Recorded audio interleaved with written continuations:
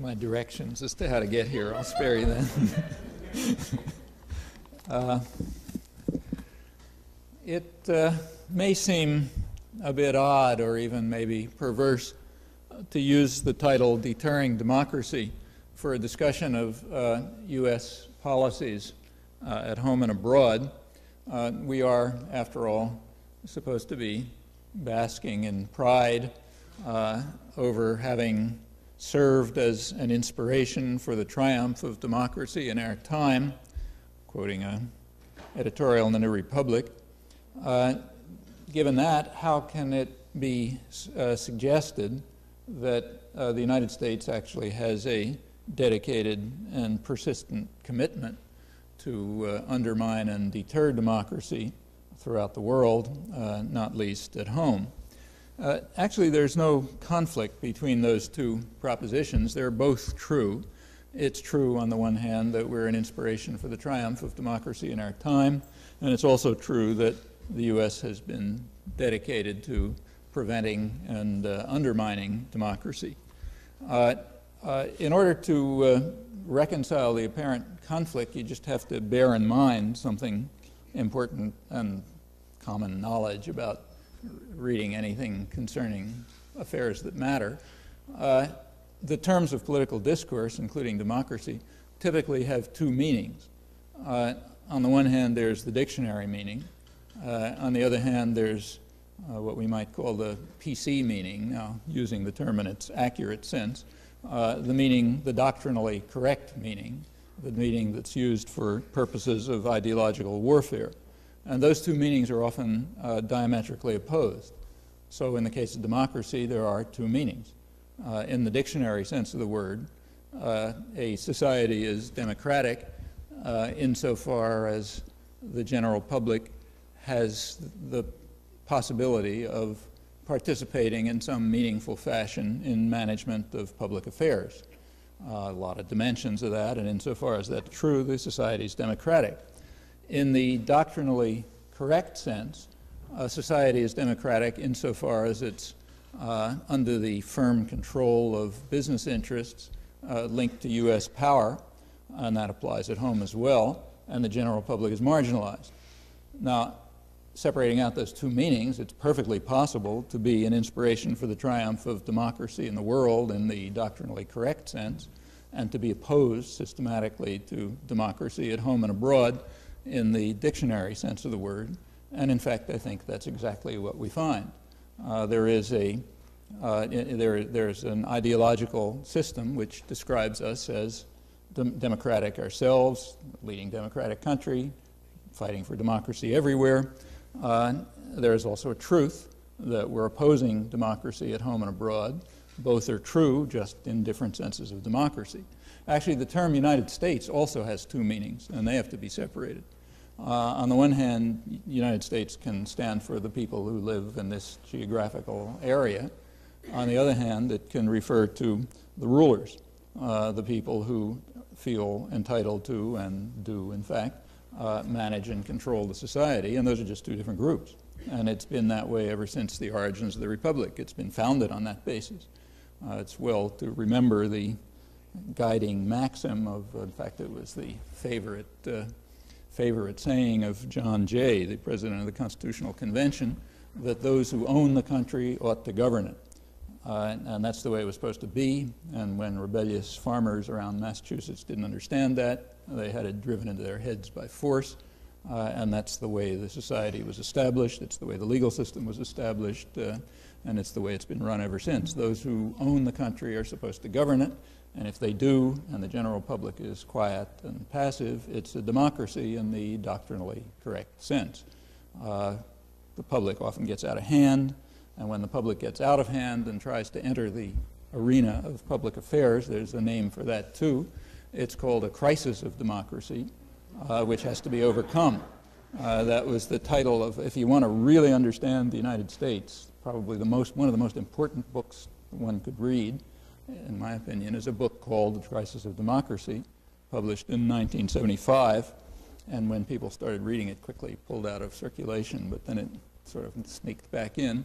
It was published by the Trilateral Commission. It's their only major publication.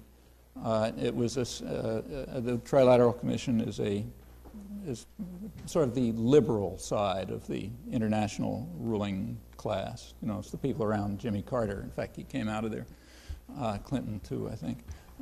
It's the sort of, you know, the liberal wing of the international elites, business, academic, and so on.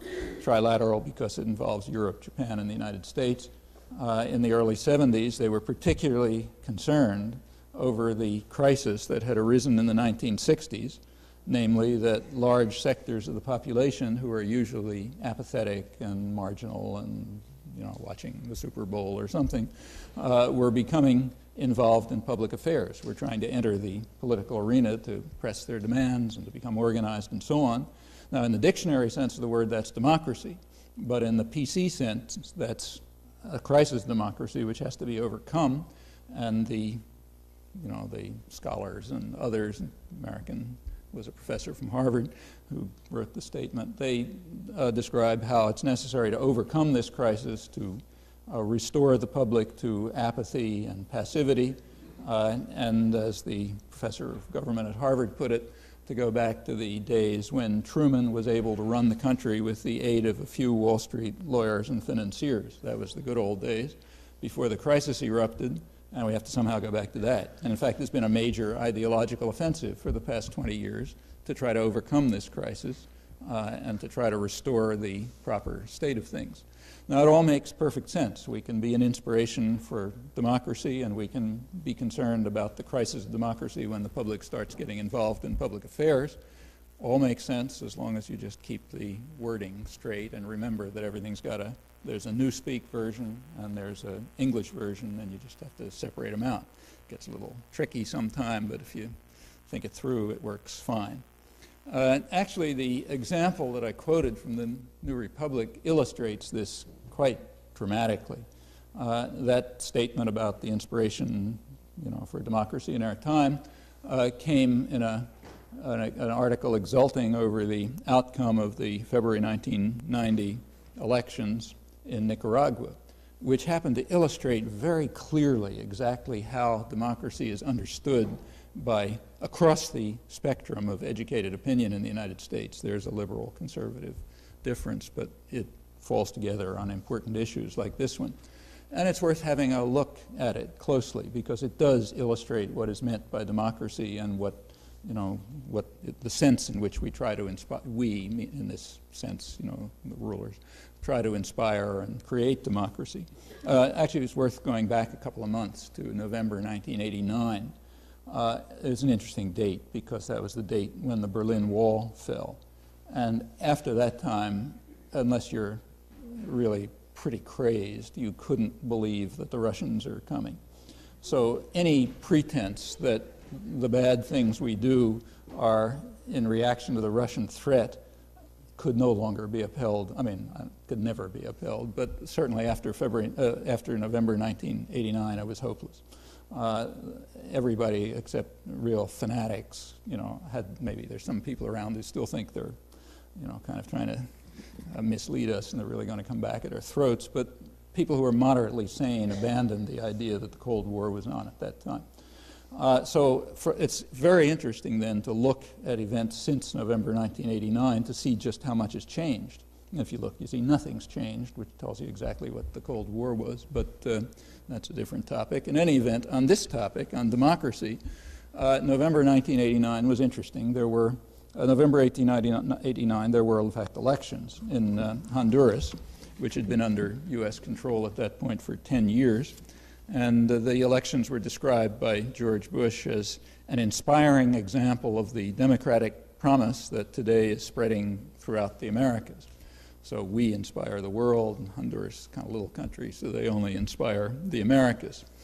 And in fact, there was an election. There were two candidates. One of them represented large landowners. The other represented big industrialists. They had the identical programs. Therefore, there was a campaign, but it was just insults and entertainment, kind of not unlike one that appeared to the north a few months earlier. The effective rulers of the military who are under U.S. control.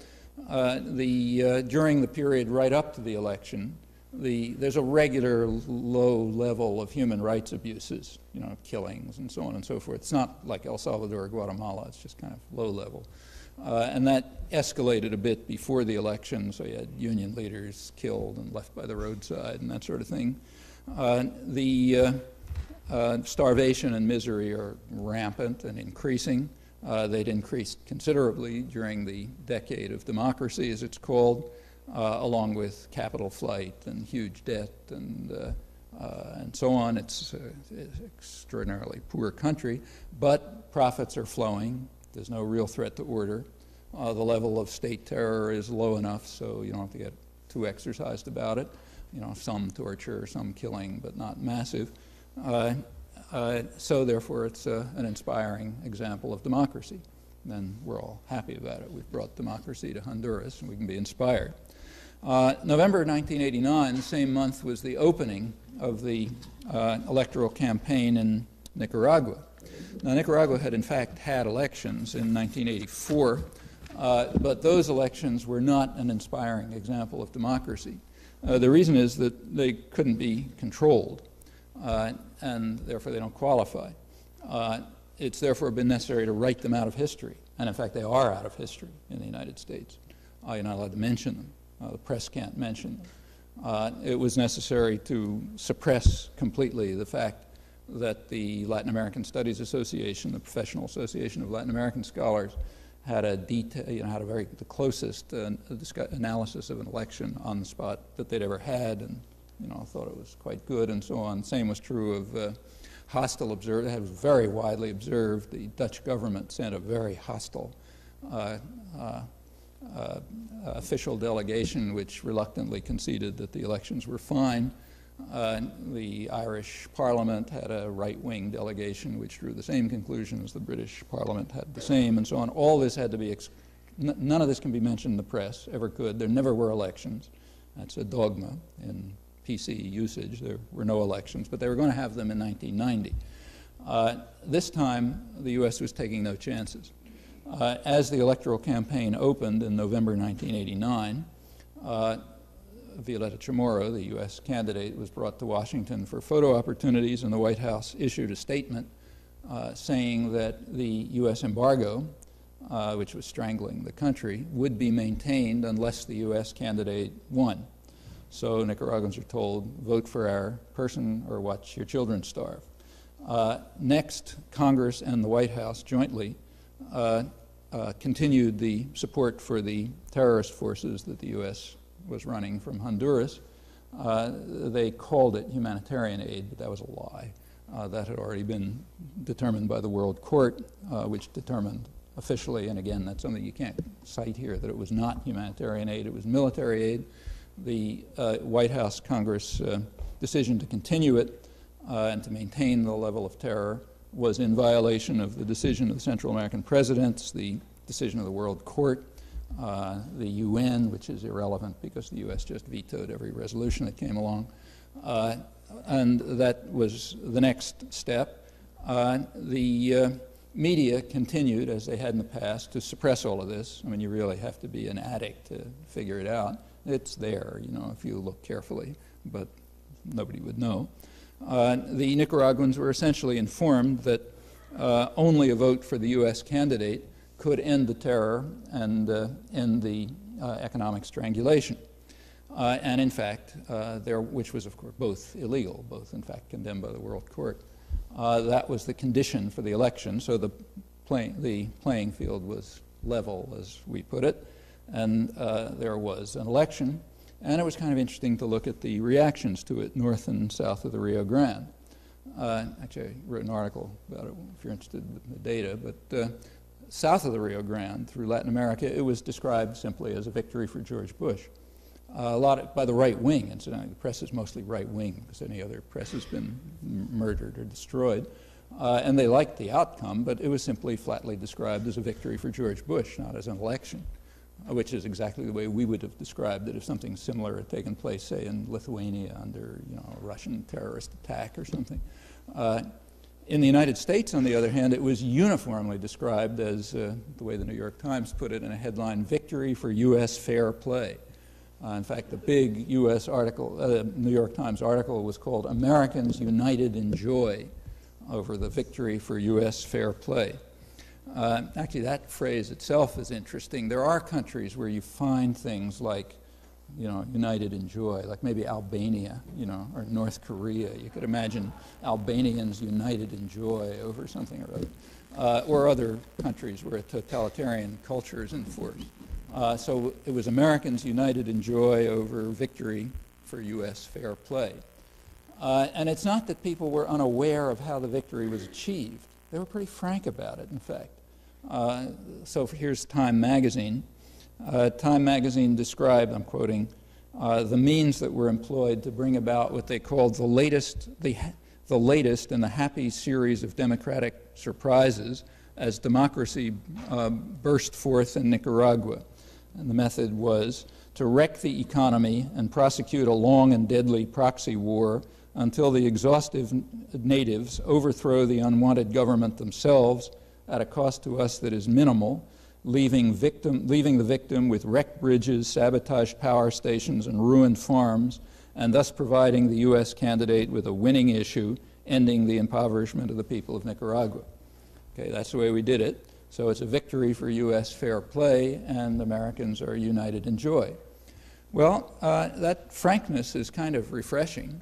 I mean, you might find something similar in Nazi Germany or maybe Stalinist Russia, possibly, I'm not sure. But it tells you exactly what is meant by the Americans united in joy over the victory for democracy. That's what they mean by democracy. Democracy is where you make it very clear by murder and terror and economic strangulation that you vote for us or else, and then if it works, it's democracy. Okay, there we have democracy in the politically correct sense. And in that sense, as I'm not making it up, I'm reading from the mainstream, in fact, even the liberal side of the mainstream, you have an explanation of what democracy amounts to. Actually, some similar story is going on right now, and it's going to be replayed in, what's today, the 24th, in a couple of days in Angola. In a way, it's a repetition of the Nicaragua story, but even uglier. There, the number of people who've been murdered is not 30 or 40,000, but probably 500,000 or so. And the country's been totally devastated.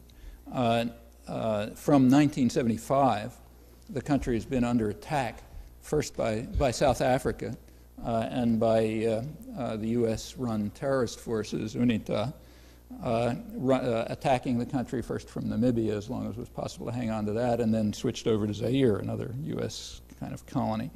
The United States is almost alone in the world in refusing to recognize the Angolan government since 1975. The South African forces continued to attack until, I think it was 1990, they suffered a defeat by the Cuban forces that were there to defend the country against South African aggression, which is considered an absolute atrocity in the United States, that there were Cubans there trying to stop South African aggression. After that, South Africa withdrew, and there was an agreement, a so-called peace agreement in May 1991, which called for elections that are supposed to come off in a few days, 29th and 30th of September. Exactly as in Central America, after the peace agreements, the U.S. moved at once to subvert them. It continued to offer support to the UNITA forces, who are vicious terrorists. I mean, there's not much doubt about that. They take credit for shooting down civilian airliners, torture, all sorts of things.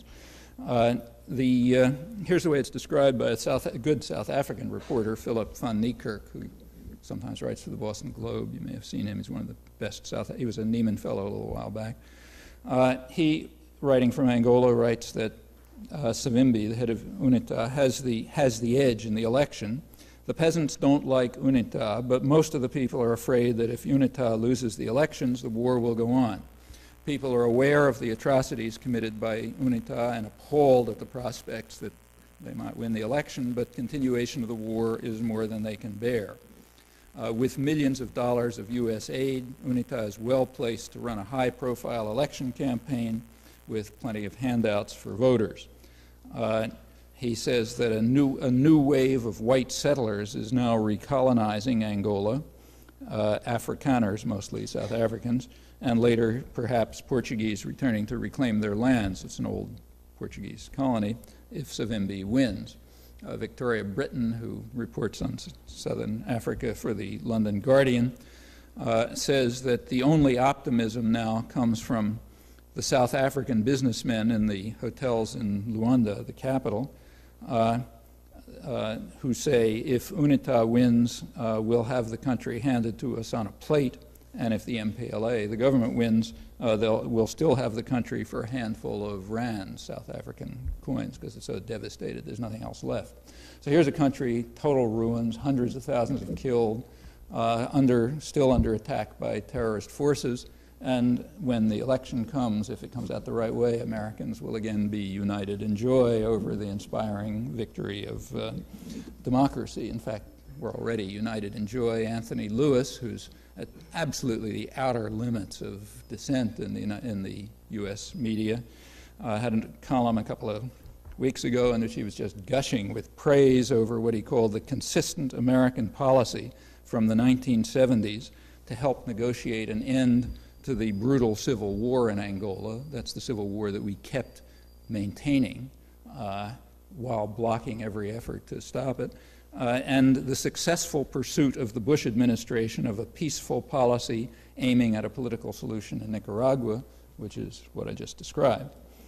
Well, that's the attitude toward democracy. It continues after the Cold War is over, it continues with absolutely no change. Here's another little later, September 1990, there was a Latin American strategy development workshop held in Washington, and academics and others, and it described relations with Mexico, which is a really vicious dictatorship.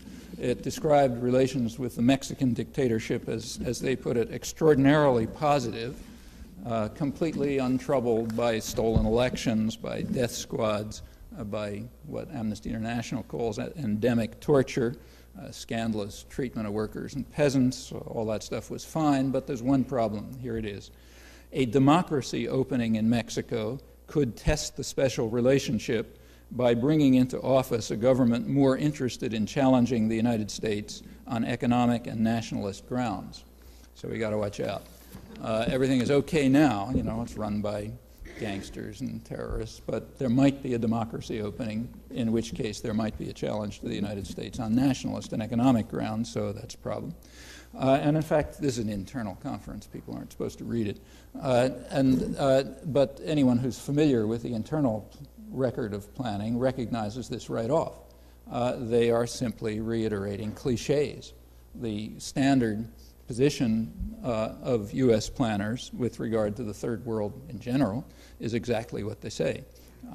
It's the threat to U.S. interests in the third world is nationalism, democracy, anything that might involve popular pressures. And it's explicit in planning documents from way back, particularly with regard to Latin America, because that's the one we run most closely.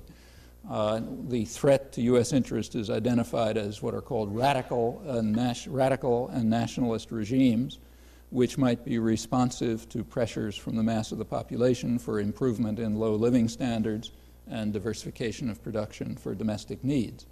And why is that a threat? Because our interest is preservation of a satisfactory climate of investment with adequate repatriation of profits and protection of our resources, and that's going to be interfered with by economic nationalism, by radical and nationalist regimes, by regimes that are enough under popular pressure. It doesn't matter whether they're right, left, anything else, that's kind of irrelevant.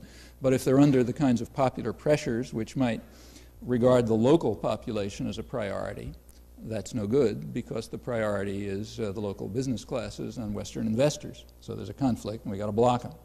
If we can have formal democracy like Honduras, while the groups who are attuned to U.S. interests and subject to U.S. demands are in power, then it's democracy and it's inspiring. If it's anything else, terror, economic strangulation, torture, and so on. Well, that tells you precisely what the attitude toward democracy is, and it's not just democracy. So say George Kennan, who's one of the most influential post-war planners, but also one of the most humane, had an important, when he was head of the policy planning staff of the State Department back in 1948, he was really one of the main architects of the post-war world. He had an important study, declassified now, in which he discussed the whole third world, described how we have to deal with each part of it. And the general line was, as he put it, that we must put aside vague and idealistic slogans like democratization, human rights, and raising of the living standards, and be prepared to use straight power concepts. And if we don't do that, we will not be able, he said, to maintain the disparity between our wealth and their poverty. So let's put aside any vague and idealistic slogans about democratization, raising the living standards, or human rights. And that's exactly what we've done. The U.S. is consistently opposed to democracy in the dictionary sense in the third world for the obvious reason that if a country is democratic, it's going to be, to the extent that it's democratic, it's going to reflect popular interests, but those are inconsistent with what are regarded as U.S. interests, namely the interest in exploitation, investment, raw materials, and so on. The third world is supposed to be a service area. They're supposed to provide resources, raw materials, cheap labor, markets, nowadays opportunities for export of pollution, and if they get out of control, we've got to do something about it.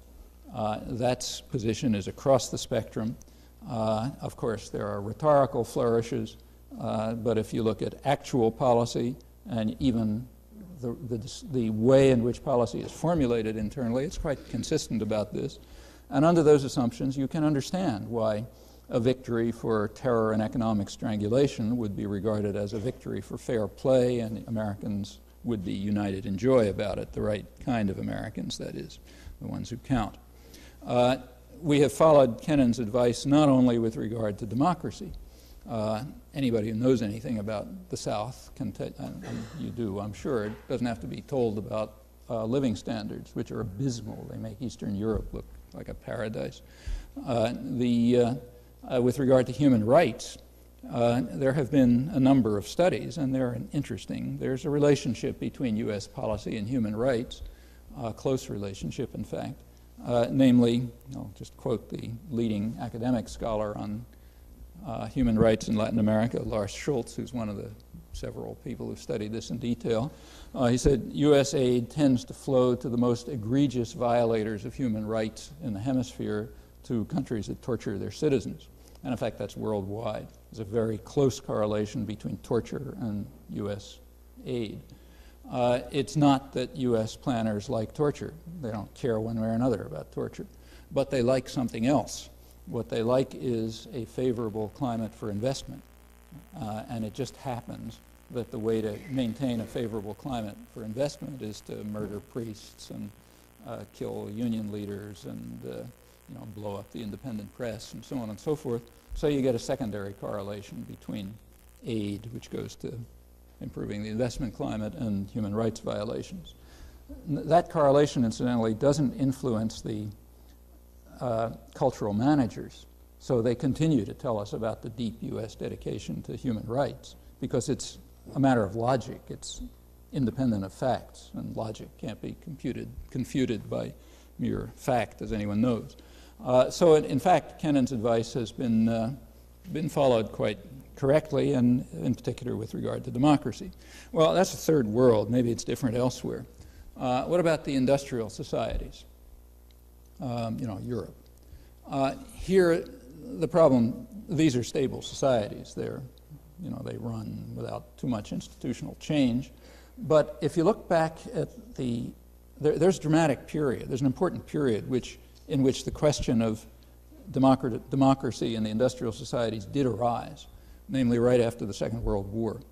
After the Second World War, the industrial world was most of it was devastated outside the United States, and it had to be reconstructed. And the U.S. had a position of overwhelming power, just overwhelming power. It was going to redesign the industrial societies. and it had the power to do it. Japan, Germany had both been defeated. They were called the Great Workshops, the major industrial societies. Same was true of Italy, France, and so on. It had to be reconstructed. And how was it going to be done? Well, if you look at what happened in the late 40s, you see exactly how it was done. It was done with remarkable consistency. All over the world, it was the same, from South Korea and Japan all the way over to Italy and France. First thing that had to be done was to destroy the anti-fascist resistance, which just had too much credibility, and it was popular-based. The traditional conservative order had been discredited by its association with fascism, but that was the traditional business order, and that had to be reinstated in power. So all over the world, what the first chapter of post-war history was to undermine and destroy the anti-fascist resistance and to restore the traditional rulers. And that was done without exception, country after country. Sometimes it had required bloody violence. So in Greece, it required a civil war in which about 160,000 people were killed. In South Korea, about 100,000 people were killed before what we call the Korean War in repression to try to restore the old order. In Western Europe, it was, you didn't have to kill that many people. It was done in other ways. But it was done. That meant destroying, at least undermining, labor, restoring fascist collaborators. In Japan, the old fascist system was basically reconstructed with the democratic forces crushed, the unions pretty much destroyed, and so on. Same happened in Germany. Italy was a dramatic case because it looked as if it was out of control for a while. There was an election in Italy in 1948, and it was widely expected that the communists would win. They had the prestige of having led the anti-Nazi resistance. They were supported by labor. They were pretty independent, and it was widely assumed that they were going to win. There was a split among U.S. planners at that time as to what to do. George Kennan thought we ought to invade, not even let the election take place. Others figured it's not necessary, we can buy it off.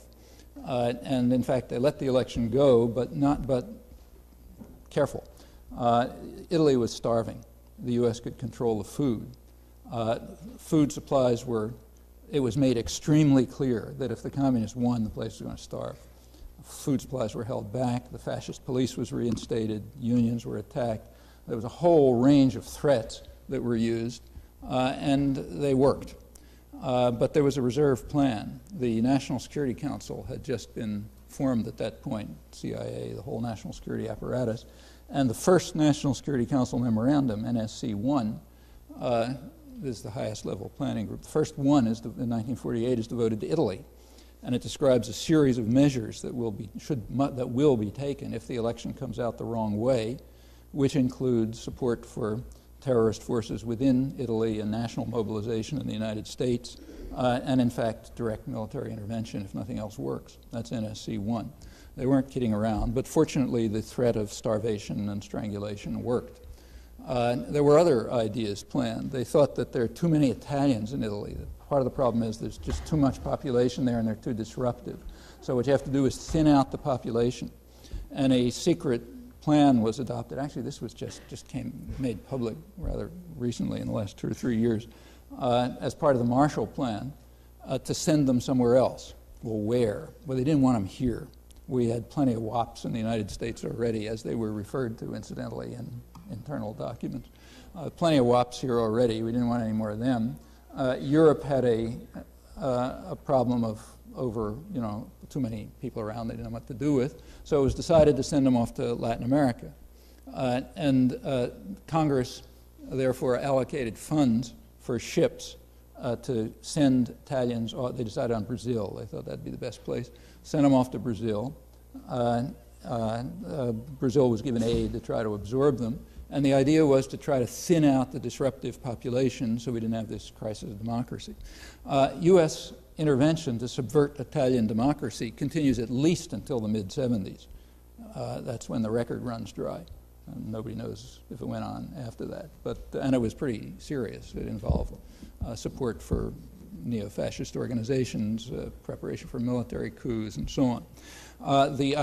Subverting democracy is not a small problem. It's taken very seriously. Once the traditional conservative business order was reestablished in Europe, in the industrial societies, then it could just run. But up until then, it was a problem. What about at home? Last part of the story, in the United States. Here there's a theory about democracy too. I already mentioned a little bit of it. The theory is that those who own the country ought to govern it.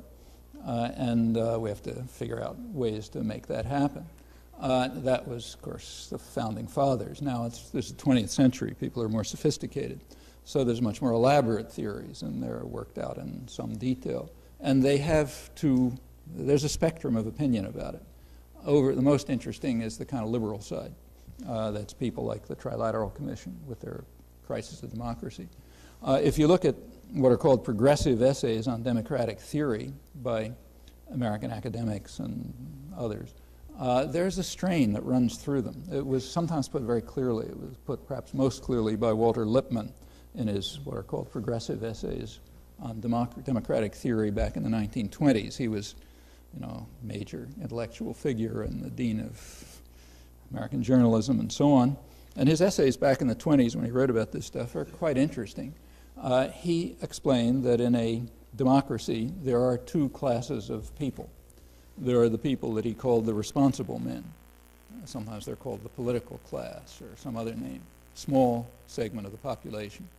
And those are the ones who have to rule. And then there's the rest, who he said are the bewildered herd. And we, the responsible men, have to protect ourselves from the trampling and the rage of the bewildered herd. Now, it's a democracy, not a fascist state. So the bewildered herd has a function, he said. They have a function. Their function is to be spectators, not participants. And as spectators, since, again, it's a democracy, they're allowed something else.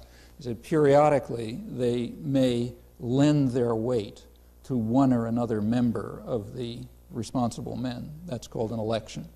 So periodically something comes along and a couple of different members of the ruling group of responsible men come forward and say, you can choose among us. And then the spectators are allowed to choose, and then they're supposed to go back to be spectators again. That's democracy. You go to the academic side, people like, say, Harold Lasswell, who's founder of modern political communication theory and all that stuff. He wrote about this again in the 1930s. He said, we must not succumb to democratic dogmatisms about men being the best judges of their own interests. They're not. He said, we're the best judges of their interests. We can't control them by force because we don't have that kind of state, so we have to control their thinking. We have to make sure that since the voice of the people is heard, we got to make sure it says the right thing. And as he puts it, propaganda, they used to call it frankly in those days, propaganda is, in a democracy, has approximately the role that force has in a military-run state or a totalitarian state. It's a way of keeping the bewildered herd under control. Reinhold Niebuhr, the great respected theologian, the guru called the theologian of the establishment, his position was that he said the cool observers, the rational and cool observers, again a small group, have the responsibility of creating necessary illusions and emotionally potent oversimplifications to keep the rabble on course. And this is all done very benignly. The problem is that the mass of the population is just too stupid to know what's good for them. And if you let them be something more than spectators, they'll just get in trouble. So out of our benevolence, we will create necessary illusions and propaganda and various devices of thought control to keep them out of things. Just keep them out of trouble. Every once in a while they're allowed to come and lend their weight to one or another of us, but then they go back to being spectators. That's democracy. That goes way back to the 17th century. You can trace all of this back to the first democratic revolution in modern history, actually, the 17th century uprising in England, which caused huge amount of fear among elites who were concerned about what they called the rascal multitude, beasts in men's shape, going to do all kind of horrible things. They had to be crushed and returned to subordination, and then we could have democracy. And it goes right up till the present. It's a major strain in democratic theory, and probably the dominant strain. Now, it does have various wings. There's a liberal wing and a sort of harsher wing and a softer wing. At the liberal side, you get people like, say, John Locke, who's noted as a libertarian theorist. But what people often don't remember is that beside his avocation, writing essays on philosophy, which is what you read in college, he also had a vocation. He had a job. His job was in the colonial civil service. And in that job, he did things like write constitutions for the American colonies, say the Constitution of the Carolines. And there he expressed what he really thought. So, for example, in the Constitution of the Carolines, citizens are not permitted to discuss public affairs. They're allowed to know about them, but they're not allowed to discuss them. That's a crime. Now, that makes them a liberal. They're allowed to know about them. In the modern times, that comes down to the Lippmann position. You are allowed to be a spectator. You can sort of watch. You're allowed to do that. On the conservative side, what's called conservative is another term like democracy. I mean, the meaning of conservative is exactly the opposite of what it's applied to. What are called conservatives today are people who believe in a very powerful interventionist state, which is protected from scrutiny and intervenes massively in economic affairs and so on and so forth. For some reason that's called conservative, which, it's just almost the exact opposite of what conservatism is. But anyhow, I'll continue with the doctrinally correct usage. The conservatives, their view is that the spectators shouldn't even be allowed to know what's going on. So when you get something like, say, the Reagan years, they don't believe that the spectators are even allowed to watch. And therefore, policy, you get what you typically get in a conservative, like a Reagan administration striking, you get a great increase in clandestine operations. Well, what are clandestine operations? I mean, suppose you're running a clandestine terror in Nicaragua. It's not secret to anybody down there, I mean, they see it. It's not secret to anybody else in the world who's funding it or whatever. In fact, it's not secret to anybody except the American population. Operations are clandestine because you got to keep the bewildered herd from knowing about them. They're not even allowed to know what's going on. The Reagan administration also set up the largest state propaganda agency in American history, the Office of Public Diplomacy, it was called. The purpose of which was to control the public mind. They were actually to demonize the Sandinistas primarily. It was finally exposed and, of course, declared illegal and so on. And a high administration official who was asked about it said, well, it's the kind of activity that you carry out in enemy territory, which is exactly right. The general public is enemy territory, and you got to control them. The Reagan administration imposed, there's a regular procedure by which the State Department declassifies documents from 30 years, theoretically it's supposed to be 30 years ago. They run through documents and they get declassified by some procedure. And they don't declassify everything, but they do quite a lot. The Reagan administration imposed constraints so harsh that the whole group of State Department historians, who are a very conservative lot, resigned in protest because they couldn't release information from what had happened 30 years ago. And there was a big flap about it in the diplomatic history journals and so on. Well, that's the right-wing side of the spectrum. The bewildered herd shouldn't even know what's happening. The more liberal side says, yeah, they can know, but they're not allowed to talk about it, or they're not allowed to do anything about it except occasionally vote. So that's essentially, that's the spectrum. Actually, you get an interesting picture of how this is supposed to work by taking a look at the Republican convention that just took place, which was quite interesting from this point of view. I'm sure obviously you know. It started off with this God and Country rally, which was a real throwback to, actually it was a throwback to the 1930s. It was very reminiscent of Hitler Germany. That was noticed in Europe, incidentally. Then along, even by conservatives in Europe, then along came the platform, which was taken over by evangelical extremists of a kind that don't even exist in most industrial societies. So they were given the program. And then you get this, we're going to have a religious war and so on and so forth. I mean, there was interesting commentary about it in Europe. But for those who, if you look at it with a little bit of a historical perspective, It's not unfamiliar. I mean, in periods where it's necessary to disperse and suppress the mass of the population, it's always been quite common to use what are sometimes called psychic processes of counter-revolution. That's E.P. Thompson's phrase in his study of how in the early stages of industrialization in England it was necessary to disperse and suppress the working classes. Religious enthusiasm was a large part of that.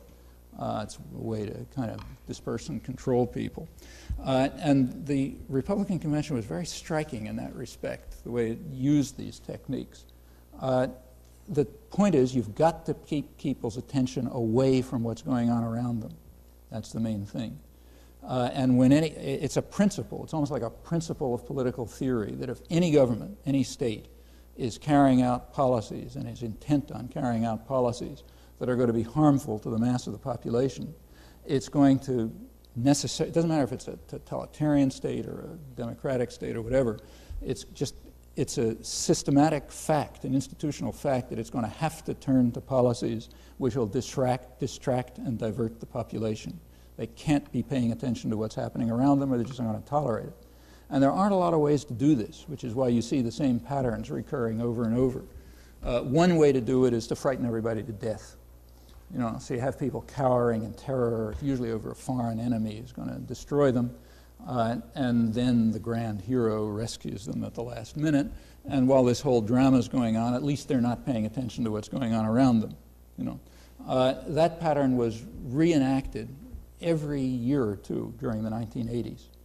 I mean, they kept setting up totally fabricated confrontations with Libya. It was very convenient. They're just like a punching bag. They can't shoot back. They can do anything you like to them. Sandinistas were going to be marching on Texas. Grenada was going to cut off sea lanes. You know, you remember that stage. The crazed Arabs all over the place. You know, Hispanic narco traffickers are going to get us. One thing after another, just to keep people terrified. And was more of a problem in the 80s than it had been in earlier years, because in earlier years you could always appeal to the Russians.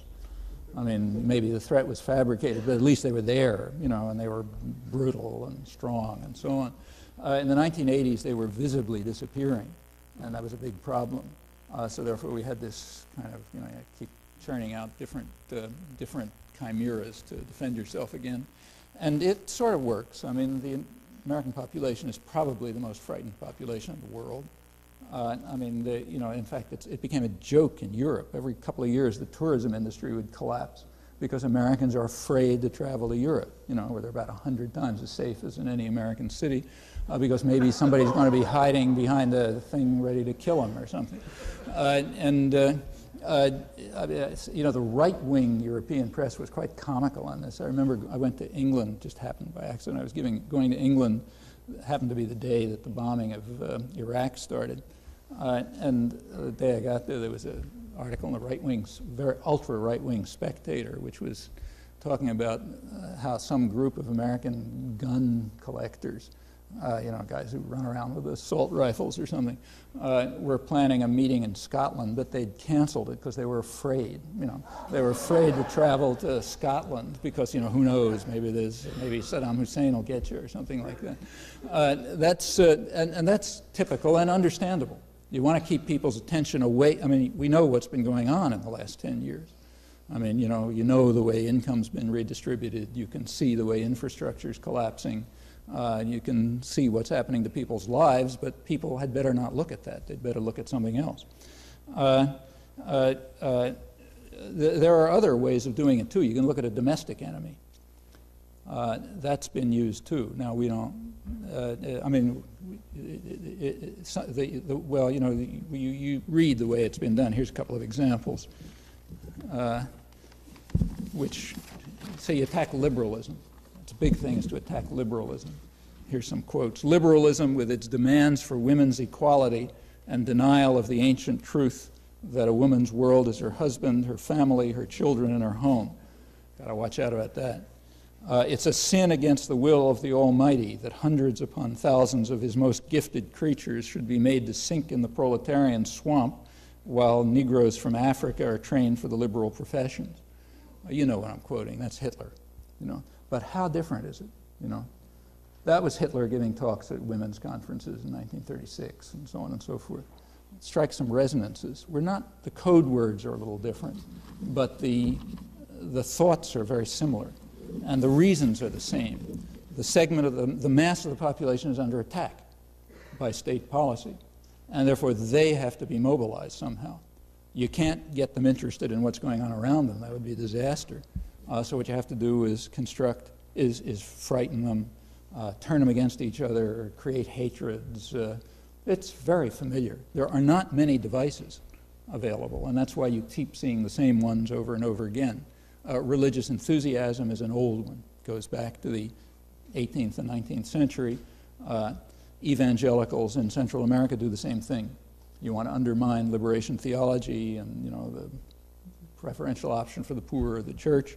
What you do is send people down to create what's sometimes called the Chileism of despair. Nothing good is ever going to happen to you in this life. Forget it. You'll be okay in the next life. I mean, that essential message. If it's done with proper kinds of enthusiasm and excitement and speaking in tongues and so on, that's another technique. The techniques over the centuries are not very different. And if you look at the United States today, you see them manifested, and for exactly the structural reasons that always make them manifested, namely what's happening in the society right now. And what's happening we know.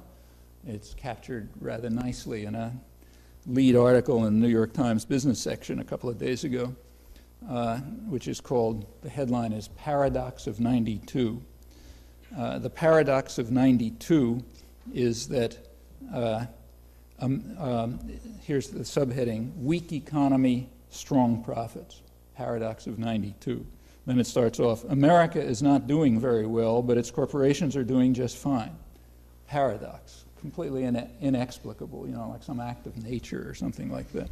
Well, it's not at all paradoxical. It's the exact consequence you expect when policy is being created by the people who are going to make the profits, who are untroubled by the general public because they're marginalized the way they're supposed to be. They're out of it, they're distracted or something. At least that's what's supposed to happen to them. This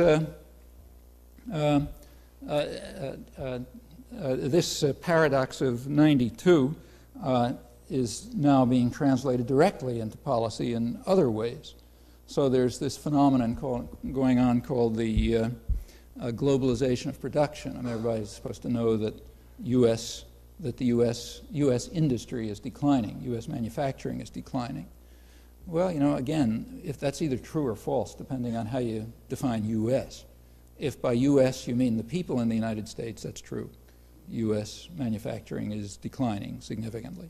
If by U.S. you mean the people who own the country, it's increasing. So if you take the share in world manufacturing trade of U.S.-owned corporations, it's either stable or increasing. That's another paradox. Just depends on which U.S. you mean.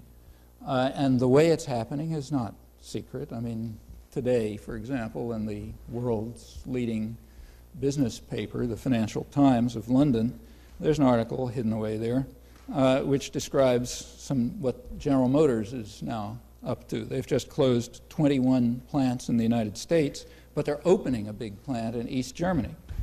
And it explains why. There's a lot of rhetoric, but you get down to the end, it explains it very clearly. Wages are 40% lower than they are in West Germany. There are no benefits. There are higher hours. There's over 40% unemployment, so you can be sure to get people no matter how rotten the conditions are. Now that Eastern Europe has been returned to its proper position in the third world as a service area, GM can use it the same way they use Mexico. You get super cheap labor. It's Eastern Europe, so they're pretty well trained and pretty healthy and so on, not like our domain. And then for 40% lower wages, you can make good profits. You might as well close down the factories in the United States, or since they're talking about Europe, they say so that the pampered West German workers will have to have their standards undercut. They're not supposed to live pampered the way they are with, wages and decent wages and vacations and so on. And Eastern European labor can be used to undercut them the same way that Mexican labor, and that high repression areas where state violence is used to keep wages down, the same way that that goes on in the United States. If you want to see a graphic picture of how it's done in Central America, I'd urge you to look at CBS 60 Minutes this Sunday, unless they chicken out at the last minute. They're supposed to have a segment on I don't want to give it away, but it'll be interesting if they run it. I'll tell you about it later. That's part of the, on Central America, and the way the U.S. Embassy is helping firms move down to Central America so that they can undercut wages and benefits for U.S. workers. That's essentially what it's about. A major feature of all of this is the raising of planning to a level where it's completely invisible to people. So there is what the financial press is sometimes calling a new imperial age developing, in which the major policies are not taken by government institutions, but by transnational institutions, either the transnational corporations or else the G7 meetings, you know, the meetings of the big 7 industrial powers, or the GATT negotiations, or the IMF, or the World Bank. That's where the big global decisions are made, which are then just translated down into policy in the individual countries. Now, in the third world, they just follow orders, but this is supposed to apply even to the industrial countries. And the so-called free trade arrangements, which are not that, are a device, to a significant extent, to subordinate national planning, which has the danger that governments, however repressive they may be, have the defect that they may come under popular pressure. That defect is never eliminated. Corporations don't have that problem. GATT doesn't have that problem. You know, the international trade negotiations, the IMF doesn't have that problem. So that's where decisions ought to be vested, and within the framework that they establish, the governments can, you know, maneuver around in the little space that's left to them. Well, notice that this is a move towards the harsher end of the democratic spectrum. The end that says that people should not, the spectators should not even be allowed to know what's happening. I don't know how many of you read the discussions of the GATT negotiations in Geneva, but I'll bet not many. However, that's where the decisions are being made, and fortunately they're totally out of any threat of democratic control. And you'll simply have to adhere to them because they're being made by the people who own the world, not just the country, and that's the way it's supposed to run. Well, how does the population react to all of this? It's an interesting question. We don't know a lot about it because people are not supposed to say anything. They're supposed to be watching television or something. But we do happen to know a lot about it. First of all, you know in personal experience, but there's also a lot of studies.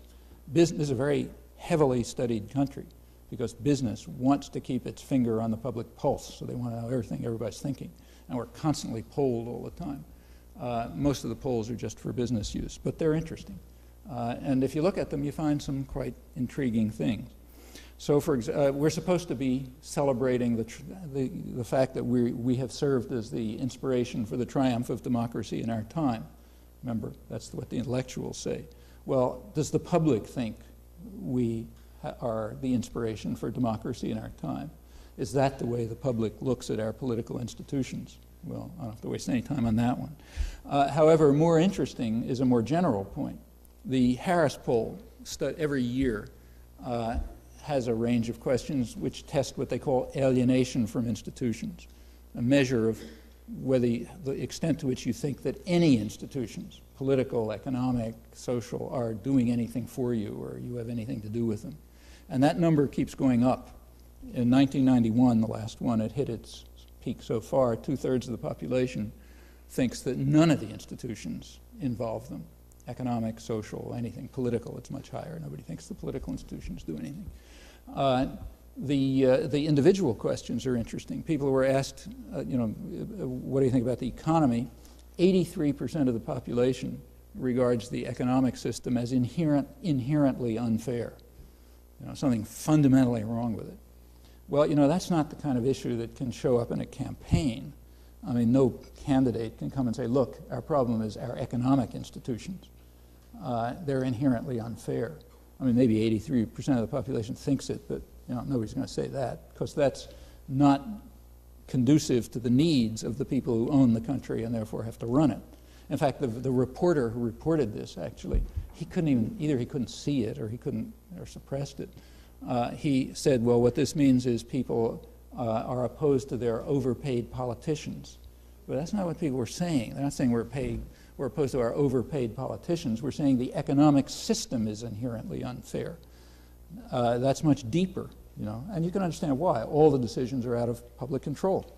I mean, nobody makes any decisions about investment or production or distribution or whatever. That's completely out of public control. And people can see the consequences. You know, look around and you see the consequences.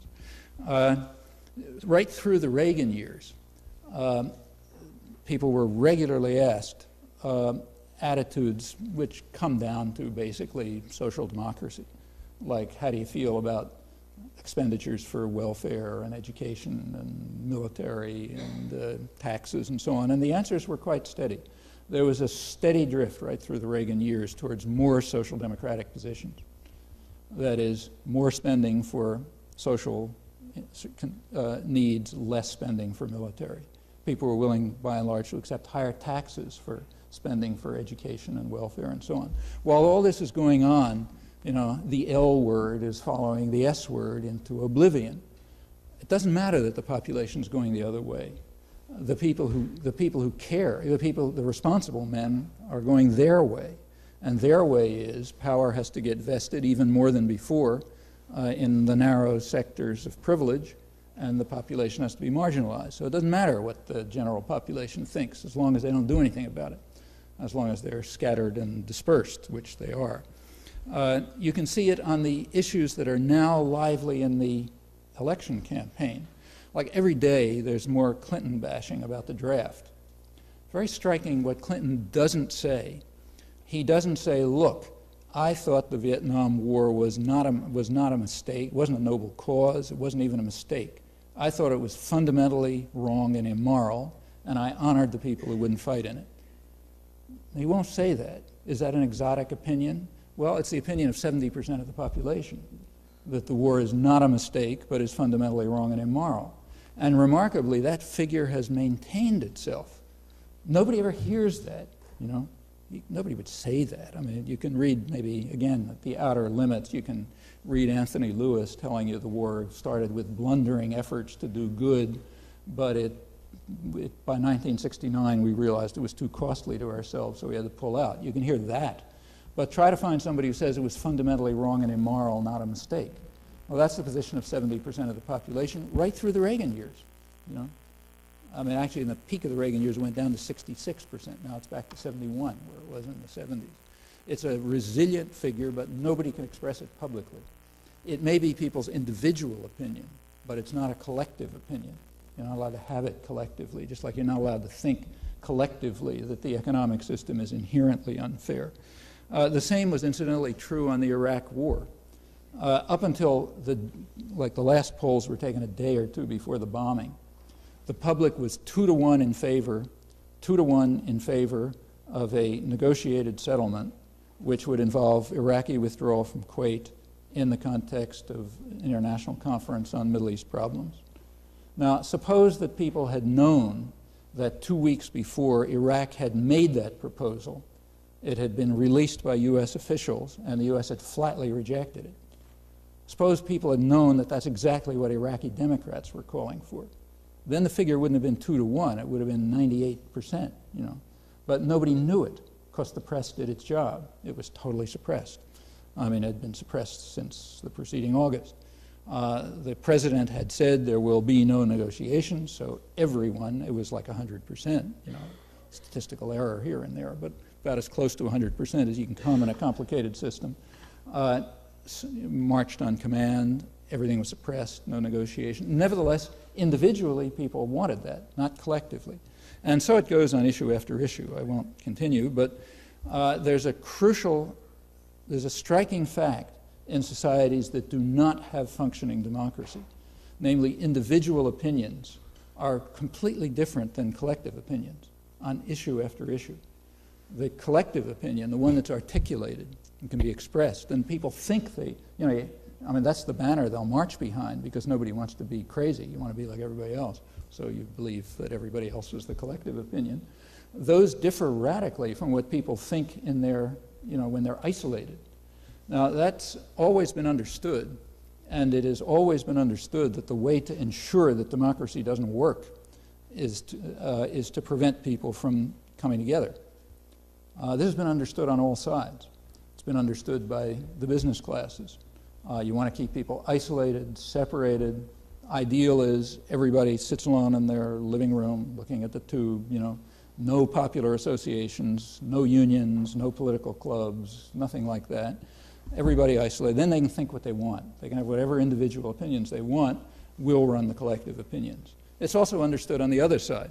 So, for example, one of the main Wobbly writers, nobody reads because he was a Wobbly, says 50 years ago that the papers have taken us one at a time and convinced us how good the times are. We have no opportunity to consult our neighbor to find if the press speaks the truth. Well, that's the trick. Make sure there's no opportunities to consult your neighbor.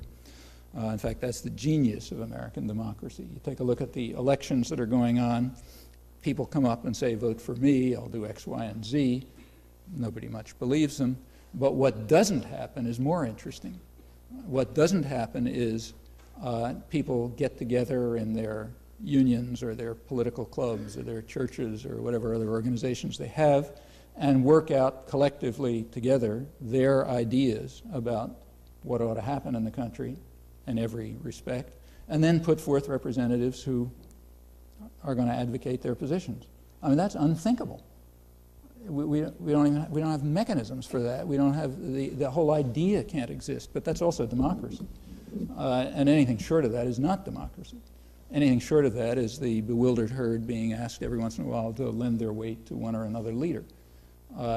It's in that respect that we are, we're back to the sense in which we're an inspiration to democracy in our time, not in that kind of sense of democracy, not in the sense in which the general population can actually participate in determining policy, setting policy, having ideas, having thoughts, working them out with other people, putting them in the political arena, and having them represented. That not. Well, this discussion is about erosion of democracy, and in some respects it has been eroding over the last 30 years. But just final comment, we should bear in mind that it's not uniform. There's plenty of tension. Things have also been going in the opposite direction. So there is much more public awareness and concern and even activism than there was, say, 30 years ago, dramatically more. You can see it in every area in which you look. Take, say, October 1992, big month coming along, the commemoration of 500 years of European world conquest. If that had taken place in 1962, it would be exactly what it had always been in the past, a celebration of the liberation of the hemisphere. It's not going to be that this time. In fact, it won't be much of it at all. But it's now been downgraded to an encounter, not a liberation. And there are plenty of people who know that it was an encounter pretty much in the sense in which the Warsaw Ghetto was an encounter. Plenty of people know that too. So there certainly won't be a celebration, that's for sure. That's a big change over 30 years. It's the first time in 500 years that that has taken place, that level of awareness and understanding of what the conquest meant. And that's a very important consequence of a significant rise in the cultural level of the general population since the 1960s, which shows up in all sorts of other respects as well. I mean, the feminist movement, the environmental movement, the solidarity movements with Central America were a striking case. All of this has changed the general public quite considerably. And people in power are aware of it, and they're worried about it. I'm convinced that part of the reason for this very carefully orchestrated PC campaign has been fear, real fear that people are getting out of control. I mean, there really are people, around who who don't like racist and sexist repression, and who have respect for other cultures, and who don't think you ought to murder everybody in sight. There are all these bad people around, and it's hard to suppress them. So we'll scream about them being politically correct, or left fascists or something or other. But none of it works, and the attempt to, build up the fears and the enthusiasms and so on, it's still not working. you still have 70% of the population thinking, contrary to their betters, that the Vietnam War is what it was, fundamentally wrong and immoral, not a mistake. You still have a situation in which the government recognizes that although there's no deterrent to the use of force anymore with the Russians out of the game, they can't use it. Because, as the Bush administration put it in a leaked early document, when we confront much weaker enemies, we must defeat them rapidly and decisively, because anything else will undercut political support. It's not like the early 60s, when you could bomb South Vietnam for years before anybody batted an eyelash. Now you got to get it over with fast, no casualties, huge propaganda campaign to demonize the enemy, and then get done with it, because the population doesn't tolerate it anymore. Well, these are developments that are important. They don't have any institutional reflection. They're cultural in some fashion, but I think they're quite important, and it sets up a tension between people who are committed to continuing what has been a long, long struggle, centuries-long struggle, to defend the freedoms that they've got and to extend them and their democratic rights, and on the other side, powerful forces who will continue their systematic efforts to erase such rights in anything but form. And how that struggle comes out will, as always, determine whether there is to be a world fit for human existence.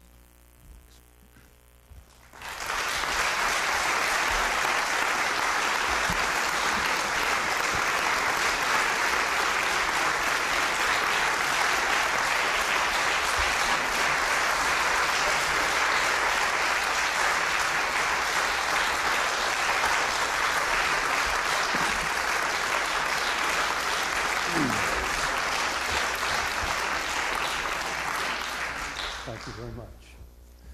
I think ultimately they will, but it's going to be a rocky road. Right now, Maastricht doesn't look in the cards. But in the long term, they'll do it, I think, because they just, unless there are some real changes in the popular scene, reorganization of significant popular forces, the direction in which things are going is to raise the level of decision-making out of public control. That's true at every level. Like England doesn't really want Well, England doesn't want it partly because, see, the British, remember, England is a little bit out of Europe. England is more like the United States. They were subjected to Reaganite policies in the 1980s, so they're a disaster area, like the United States is, for the same reason. Same is true of Australia. There they sort of, most often, the Western countries don't take their free market rhetoric seriously. They understand that this is just a rhetorical device to suppress people with. It's not for us. It's just for the third world. But occasionally they make the mistake of taking semi-seriously, at least, their rhetoric. And when they do, it's always a disaster, just like it's a disaster for the third world or for Eastern Europe.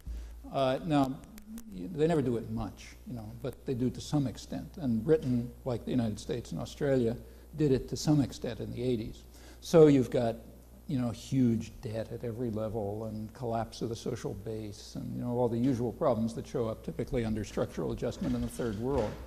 Therefore, they can't really compete with Europe. Europe maintained a kind of social contract, has more powerful unions and so on. I mean, it's like a generation behind in this process, so it's still functioning.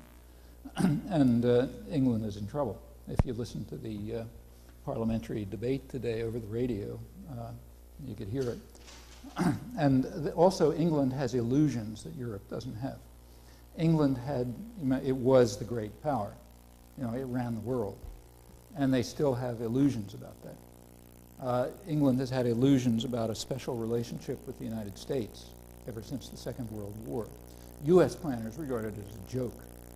I mean, in the internal record, you get people like, I think it was Mike Mansfield, the Kennedy advisor, saying that England is our lieutenant. And then he says the fashionable word is partner. Well, the British only hear the partner part, they don't hear the lieutenant part.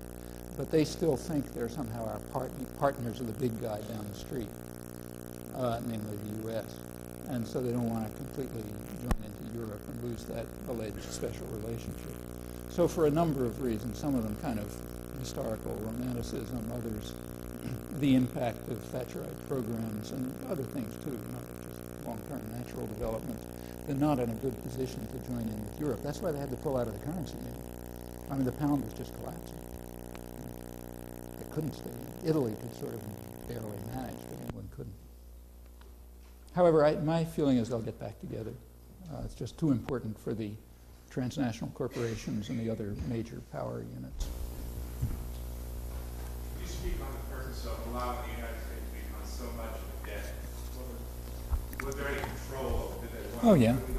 No, just simply ask yourself what about, what was the purpose in allowing the U.S. to fall so much into debt?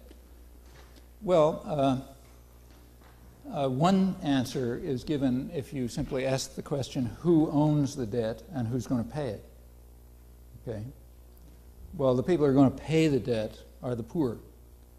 The people who they're going to pay it to are the rich. I mean, who owns the treasury securities and, the bonds and so on? So the debt itself is a kind of transfer of resources from the poor to the rich. Furthermore, the debt has consequences. They were actually described, quite frankly, if you remember, about 10 years ago by David Stockman when he was kicked out of the government. He said, look, the debt puts a cap on social spending. I mean, we want to stop anything. I mean, this is going to be a welfare state for the rich.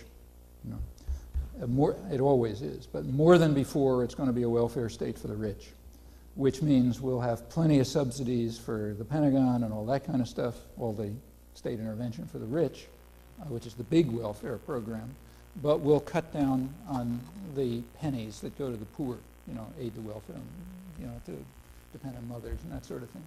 And the way you make sure that there's a cap on those programs is to be so deeply in debt that there's just no money around. And that's worked. I mean, even if somebody came along who wasn't a business candidate right now, there's not a lot they could do. The parameters have been set so narrowly that there are no social policies that can be carried out very much anymore because we're just too deeply in debt. The debt probably went well beyond what any planners rationally wanted. I mean, it got to the level of household debt, individual debt, is at a level which has no historical precedent. I mean, corporate debt had reached very high levels. I think it's picking up, it's recovering now, but at every level, federal, state, local, debt is enormous. I mean, so much so that's, I'm just about old enough to remember the Great Depression. And those of you who are my age or older will remember that things were bad, but they weren't like now. Like, you weren't finding that, I'm starting to get letters from people in American cities of the kind I get from the third world, where people say, could you send me a book? The public library in Sacramento is closed down. I mean, that's the kind of letter you get from Central Africa, Now you're starting to get it from places like Sacramento, major American cities, because it's true, public services have shut down. There aren't the libraries there were in the 1930s. The trains don't run, you can't walk in the park. The schools are collapsing. The next big target is the schools. It's called privatization. But it's a technique to ensure that the public doesn't get the services because the public is irrelevant. The public has been dismissed as irrelevant. Services should go to the wealthy. So you'll privatize the schools, and the rich will get what they want, and the general public, only one service has to be maintained for the poor, prisons, which have to be increased. So we've had this huge rise in prison population. We're now way ahead of anybody else in the world. We passed South Africa years ago. And that is good because that gets rid of a large part of the irrelevant population. It also, incidentally, gives a kind of Keynesian stimulus to the economy. It's a big boost to the construction business. People like us who've been talking about conversion for years have never really been talking a lot of sense. Pentagon expenditures are very functional. That's the way you maintain high-tech industry. You make the public pay the costs, and then if there's anything that comes out of it, it goes to private corporations. But it's harder to do that now through the Pentagon system. You need other measures of stimulation of the economy. The federal highway building program was one, and a big one. It ran to, I think, well over $100 billion. and had enormous effects on the country, as well as subsidizing the construction industry. Well, prisons are doing it too. It subsidizes the construction industry. It even creates employment. The fastest growing white-collar job in the United States is security guard, and it keeps lots of people out of the way. So that kind of service can maybe increase, but not things like schools or hospitals or anything, libraries, things that serve the undeserving public. Now, the debt is part of this.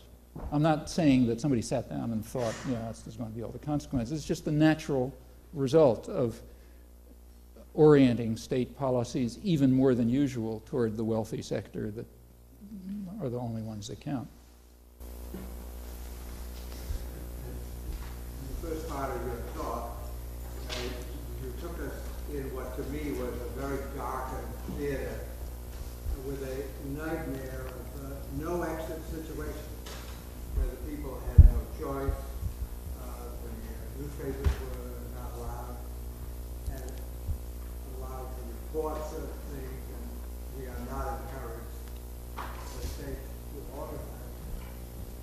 You turned on the lights at the end, and you say there's a growing feeling and change, and people are a little better organized. But in your last 5 minutes, when you're answering the questions, you're going back to the impossibility.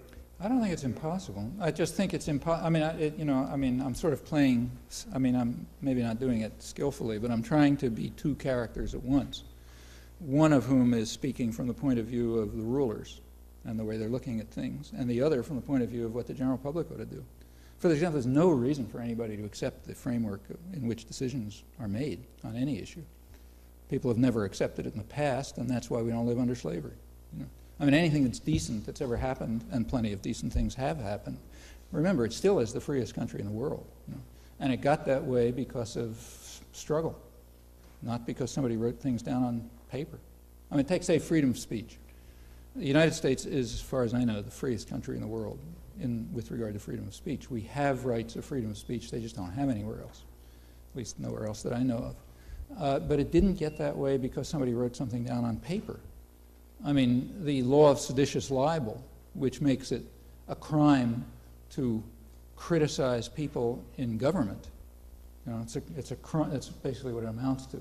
You can assault the government by speech. That's what seditious libel is. Most countries still have that. We had it until 1964, and it was overcome finally. Of course, the Supreme Court struck it down, but they didn't do it in a vacuum. They did it in the course of the civil rights struggle. There's a big civil rights movement which had gotten to the point where the Supreme Court simply had to strike down the law of seditious libel in a civil rights case. Well, that's the way every other victory's been won too. So far, and it goes around all sorts of things. It still has not hit the heart of the society, namely the economic institutions. They've been insulated. And we're not even allowed to look at them. We're not allowed to think that there's something inherently wrong with the economic institutions. Again, individually, people think it. And the extent to which they think it is kind of remarkable. Now, let me give you one last poll result, which is intriguing. In the mid-'80s, there was a study done in which people were asked what they thought was in the Constitution.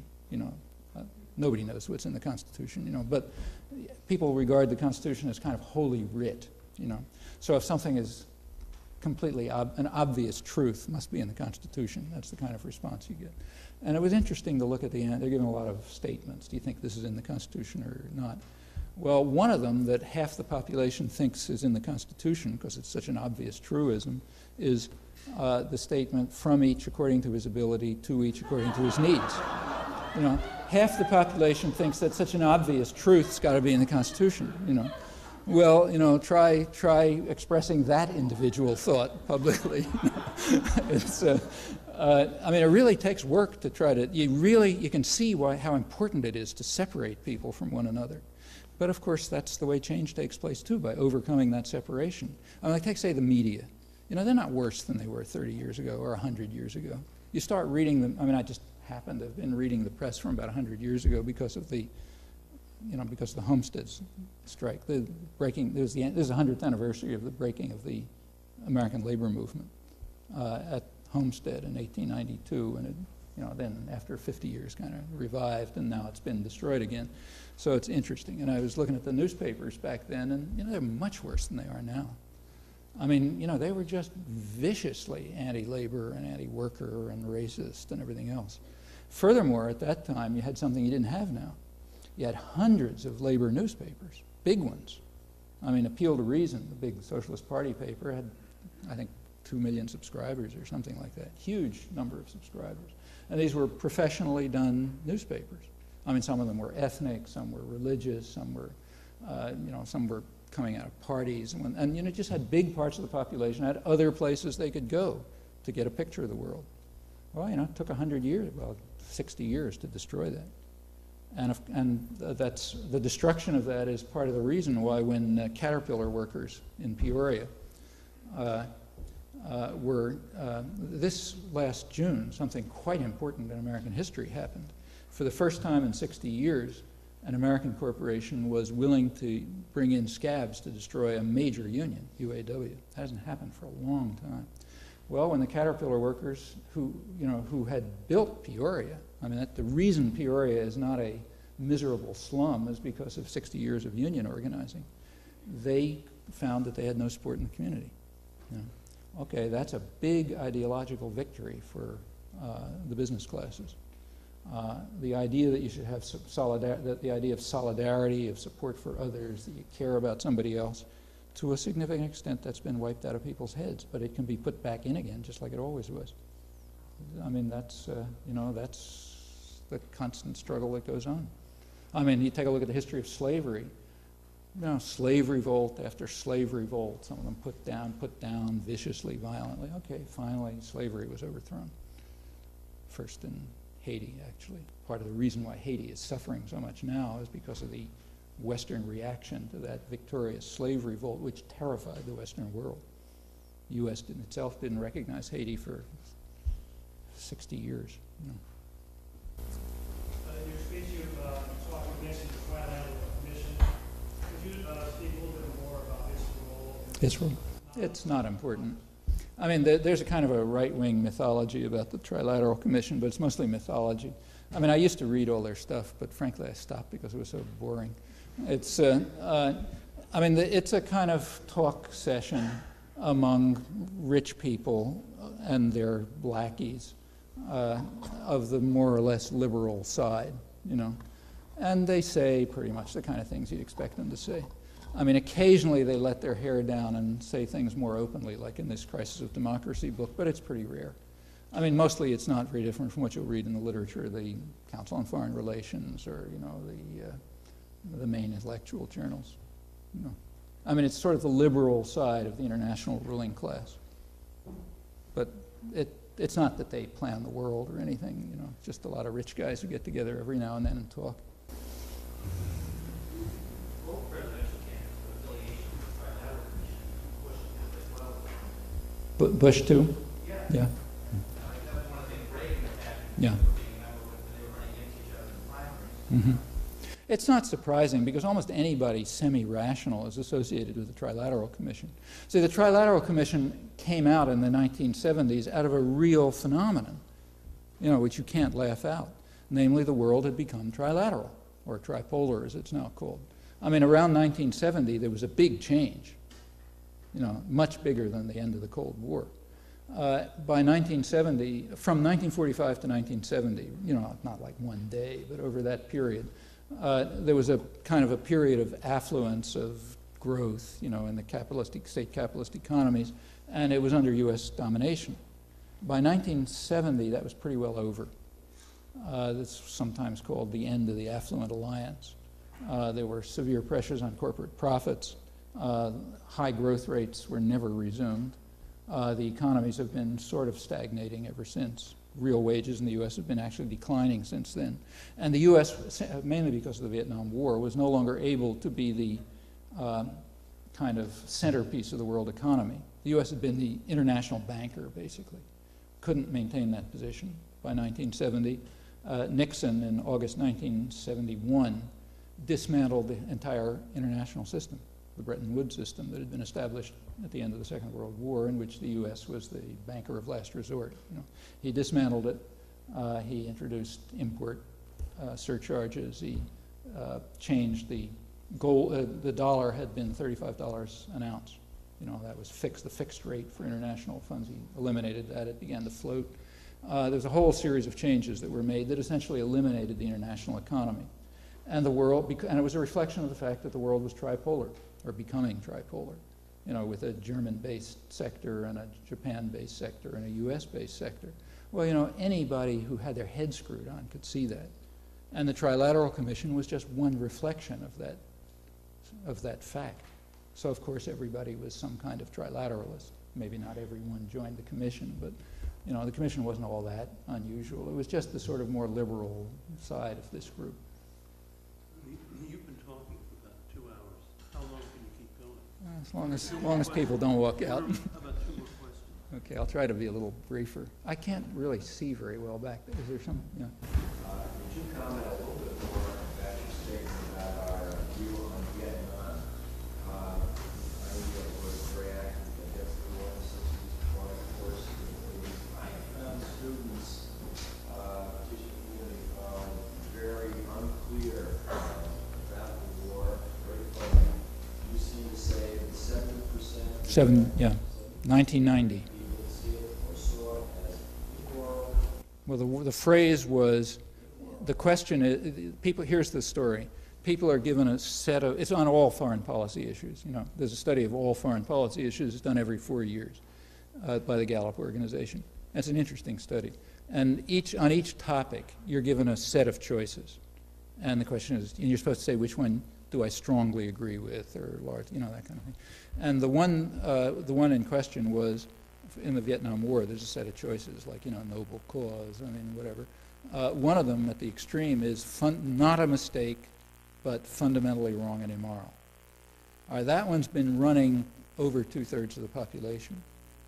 In 1982, it was 72%.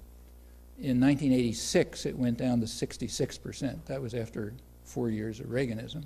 I just yesterday saw the one for 1990, which just came out. It's back up to 71%. Not a mistake. Fundamentally wrong and immoral. See, the farthest out you can get in the intellectual community is it was a mistake. Okay? So if you take a look at, you know, articulate people, people who are considered articulate dissidents, they'll say, yeah, it was a mistake. But the public doesn't. They say it was not a mistake. It was fundamentally wrong and immoral, which is correct. It wasn't. It's not a mistake anymore. The invasion of Afghanistan was a mistake. Of course, the invasion of Afghanistan was a mistake, but that's not the problem with it. You know, the problem with it is it was fundamentally wrong and immoral. We can see that about Afghanistan, and most of the population here can see it about Vietnam, which is very interesting because they never heard it. You know, they can just think it individually. I'm sure that if you asked people, does anybody else think that or just you, they'd say, I'm the only person in the world who thinks it. It happens to be 71% of the population. You were saying Clinton can't. He can't, well, no, he couldn't because he would be cut off from his business supporters. You know, he's, after all, a representative of the business community. They don't want people to think that.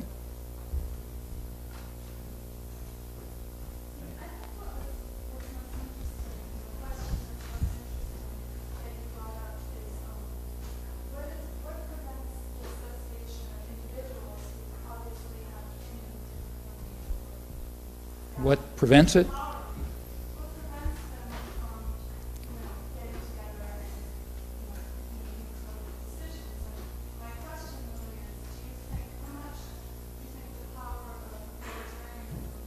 Of authoritarianism?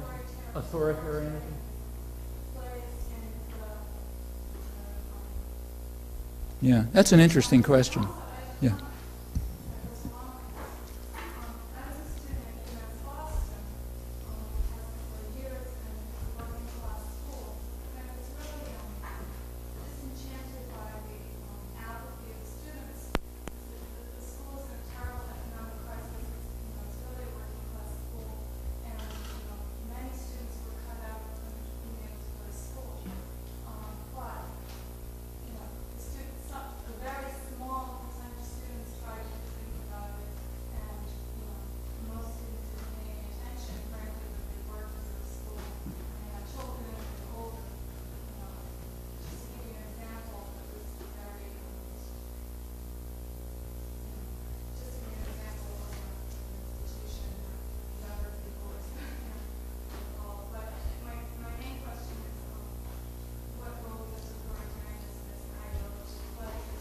Yeah.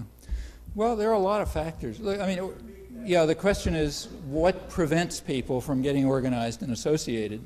And, you know, what, she gave the example of UMass Boston, a working class school, which is being smashed like every popular institution. But the students who are getting smashed don't want to do anything about it. They're apathetic. You know, they don't get together and organize and so on. The specific question was, if I heard you right, what is the role of authoritarianism, authoritarian ideology in this? Well, you know, I mean, I don't want to try to give a glib answer or even pretend that I know the answer, but I don't. But if you look at American history, I mean, you know, organizing is not easy. It is by no means easy. I mean, the organization of unions, which is one of the main kinds of organizing, was a bitter, brutal struggle. The United States happens to have an unusually violent labor history. I think hundreds, probably thousands of American workers were simply murdered during a period when almost nobody was killed in Europe. I mean, it wasn't until 1935 with the Wagner Act that American workers finally got the rights that had been granted in Europe in the late 19th century. You know, that's why the Homestead affair is so interesting. I don't want to call it a strike, which everybody calls it, because it wasn't. It was a lockout. But the Homestead lockout 100 years ago, which destroyed the American Steelworkers Union, very important event. Nobody, you know, it ought to be, everybody ought to know about it. It's one of the most important events in American history. We just had the 100th anniversary, and it was a very, you know, they called in the National Guard to destroy the Union, and they killed a lot of people, and that was the end of it. There was nothing else in Homestead until 1935. During that period, there was plenty of brutal repression. In 1919, under Woodrow Wilson, it has nothing to do with liberals and conservatives, incidentally. Wilson was supposed to be progressive. That was probably the most violent period in labor history.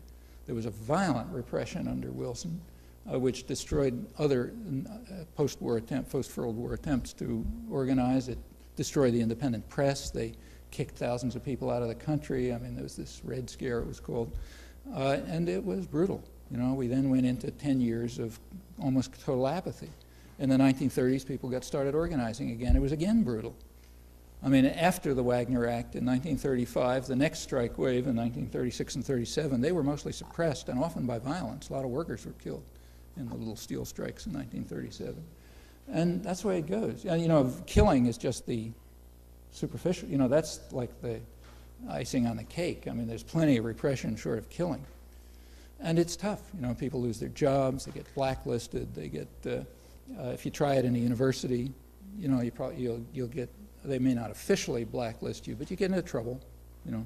There's all kind of ways of getting rid of people who are troublemakers from kindergarten on up, you know. Organizing succeeds when people are willing to face those pressures and overcome them, and it's hard to know what the secret is. Sometimes people do it, you know.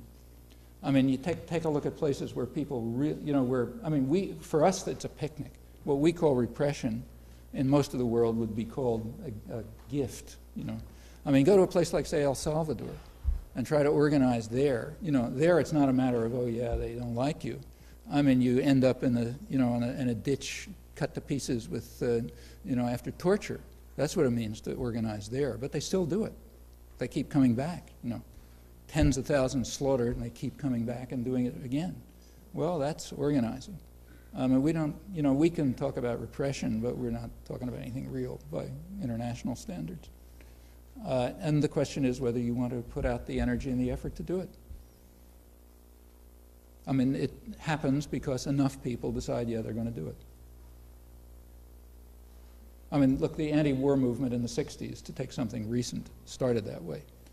I mean, it started, I well remember back around 64 or 63, when I would be giving talks in Unitarian churches, you know, in which there would be 4 people, one of them the organizer, one of them a drunk who had walked off the street, 2 guys who wanted to kill me, you know.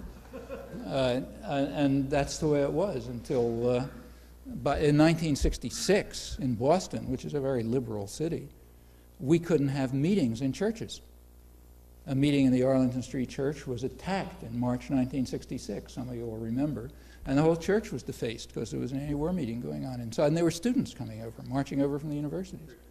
Arlington Street Church in downtown Boston. You know, it took a long time before things got going. And, you know, that's not real repression. I mean, I don't want to suggest that that's repression, not by the standards of what the U.S. does in our client states, or not even by the standards of what working class organizers have ever faced.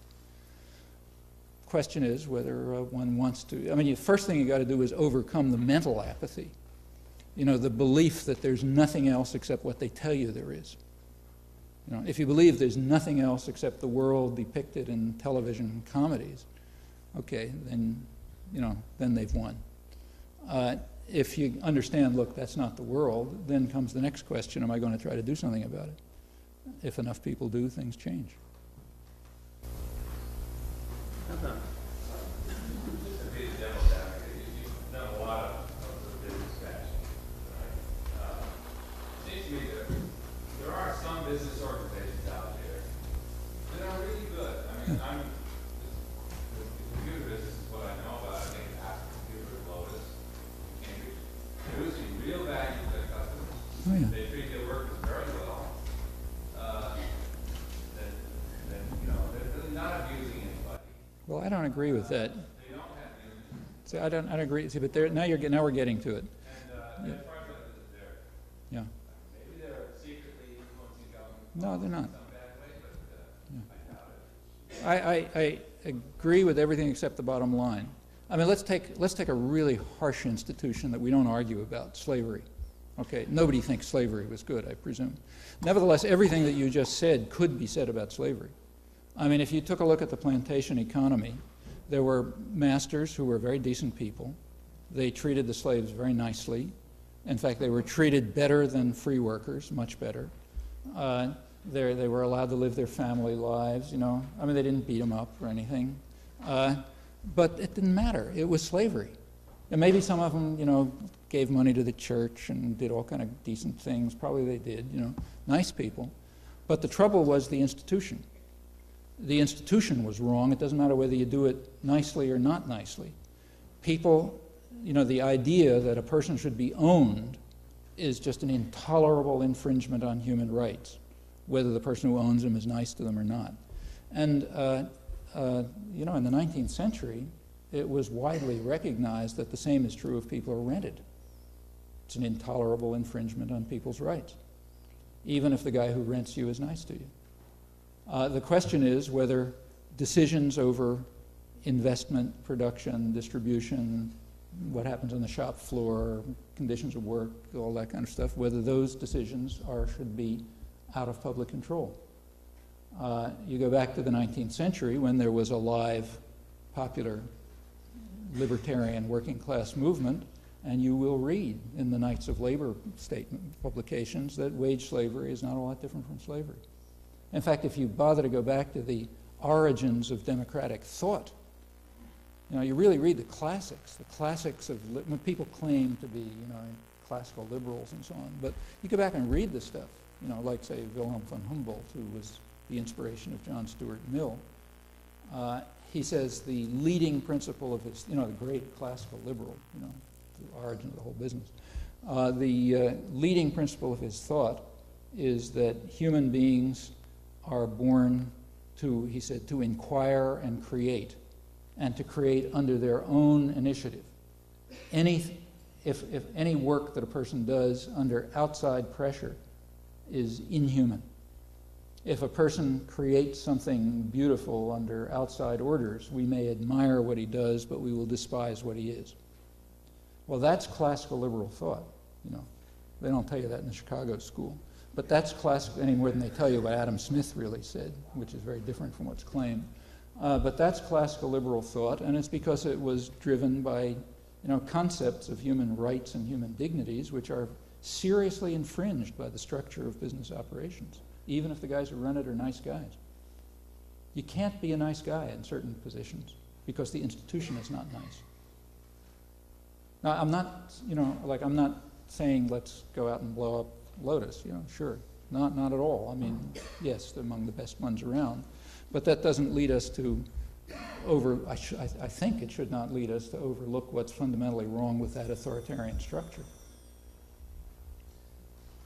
Actually, I agree with that 50% of the population who thinks that that slogan ought to be in the Constitution. Can you speak briefly about the proliferation of these right-wing speakers on the talk show? The right-wing talk shows? Yeah, like, Yeah. for instance, I guess everyone's here to Rush Limbaugh. Yeah. That's an interesting phenomenon. I don't know exactly how it worked, but back in the 60s, there was a much broader range of talk show discussions. I just know from personal experience. I was on them all the time. And over the years, it's been gradually shifting, not just to the right, but to the freaky right, you know. I mean, a tremendous amount of the talk show stuff is what's called libertarian. It has nothing to do with libertarianism, but it's, you know, real extreme right. I mean, of the kind that you don't even find in other industrial societies. And they have a very dominant role. I mean, I didn't do an experiment, but I know just turning them on at random, you hear this stuff all the time. Whether that was a decision or just sort of a natural drift or something, I really don't know. Might be worth looking at. How does this, how does the content of these speakers, how does that affect your digestive system? I listen to them a lot, actually. I think they're kind of interesting, yeah. When I'm driving, I usually try to tune into these programs, and they're often kind of interesting. I mean, I think you're getting a very skewed part of the population. I mean, it's not a random sample of the population that sits there calling into talk shows. But whatever sector it is, you know, they reflect some interesting things now and then. Maybe we should stop and continue this out Okay. in the anteroom. There's refreshments and good times. Thank you very much.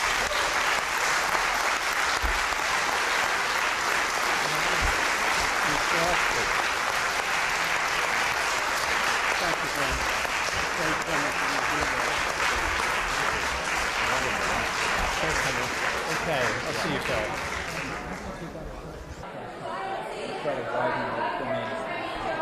I mean, take just the last couple of years. I mean, take say women's rights. It's very different than it was 30 years ago. Yes, it is. Well, that's in our lifetime. The last several decades. And it's still a long way. And a long way to go. But, you know, at least you see problems which people didn't see 30 years ago. I'm looking for some sign of hope. Well, I think there's a sign of hope. Things are better than they were 30 years ago. I have always had the idea of a constitutional amendment to require equal representation of both sectors in the Senate. Well, you see, I think after the HIP thing, we're probably coming closer to that. But we're going to come closer to it this time, and it's because of popular activism. Well, this has happened throughout society now. If you see people accepting into medical or dental school, it's almost 50% now. Well, MIT, where I teach, there was no women when I got there. Now it's about a third, and it's going to keep going up. So there's been a great progress. I hear a lot of talk here about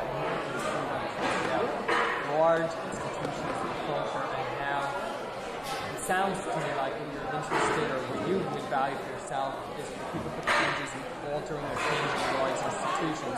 And while I'm not against that, I don't hear much from you about people just voting out of mainstream institutions and creating their own small, but more personally humane or whatever. That's the way it's not going to MIT, maybe, for example, and creating your own school or whatever. Finding that MIT, I know somebody, a person who I'm a therapist.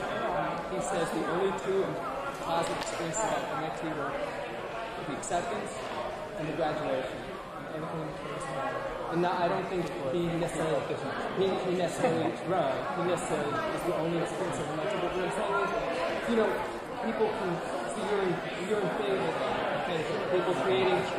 In fact, the way you change institutions often is by creating alternatives. Yeah, because I don't hear much about it. Because my energy for like the large things is just I don't have the energy for that. I used to be involved in. I think my little thing is very different. It's not what the society values. Elephants and mosquitoes. The elephant doesn't feel like one mosquito, it doesn't feel like two mosquitoes.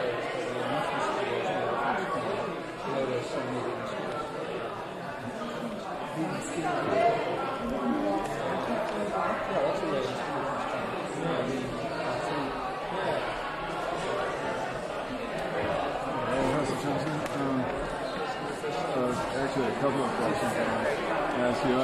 I'm one of those UMass students, or was, and I had a wonderful professor by the name of Paul Atwood, until recently as part of the dismantling of urban public education in Boston. He taught at the university, and I guess he's now somewhere at a community college or something. But he had a wonderful course on U.S. intervention in Central America, and that's how I got to know your book on power and ideology, which I enjoyed reading very much. And I had to do a paper for that, and I was quite fascinated by that. I also saw you speak just before the Gulf War broke out over at MIT. It was a lecture you titled The New World Order. And I've noticed that you referred to Kennan a lot. And I always thought it was fascinating in reading the quote that you put in there, because it struck me, all right, here's a man who's very honest in direct power concepts. It's internal.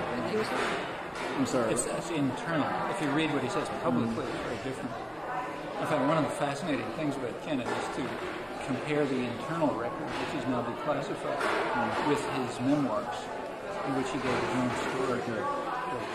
Well, the thing that I noticed about that, after you put in a quote there, which I actually paraphrased for the paper because I thought was quite good, was that the government at the time, and I would assume it's probably not much different today, considered him to be a dove. He was kicked out. And he was kicked out. Okay. Now, what is it that they're looking for in people like that to sound naive? You want to know what they want? If this guy is talking honestly about direct power concepts of dealing in the world, yet they thought this guy was soft and they kicked him out. Kennan was replaced by Paul Nitze as the head of the policy planning staff. Paul Nitze's first major production was the most important post-war document, NSC-68. If you don't want to read the whole thing, I've got long excerpts from it in a book of mine called Deterring Democracy. And then there you see what they want. I mean, this guy could have come straight out of Hitler Germany. You know, by comparison with him, Kennan was soft. But I guess the thing that I'm curious about is I don't find that Kennan was saying anything that considered soft. You know, maybe I'm being too rational and too sane about. Well, compare it with NSC-68. Okay. And the other. I mean, Kennan was thinking about possibility. He was willing to consider negotiation. He was willing to serve diplomacy. Nitze said, "Look, it's a word of the death, and we got to have repression at home because the only way we can defeat them is word of the death." Right, that puts it a little bit. The other thing I wanted to ask you is I've noticed recently in the news they're doing a lot of focus now on Gulf War veterans and the photochemical illnesses. Now, I worked a lot with the Veterans Center at UMass Boston, and they're pretty much all, they work in cooperation with the Joiner. I also know several of the professors at the Joiner, Paul Camacho and Trumbull and all those guys. But they're all pretty much Vietnam era. And what I've noticed in the media is there seems to be a definite shift now from Vietnam era issues and Vietnam era problems, including things like Agent Orange and all that type of stuff, into historical memory. And everything since the Gulf War, if they're going to do any referencing on veterans and anything like that, they now use the Gulf War veterans, who are supposed to be the dutiful lot that ran over there and, saved the world from Saddam Hussein's aggression. And now you're starting to see some lashing out, or sort of like a slow swelling buildup now of different veterans issues coming from these veterans. Do you think that the media,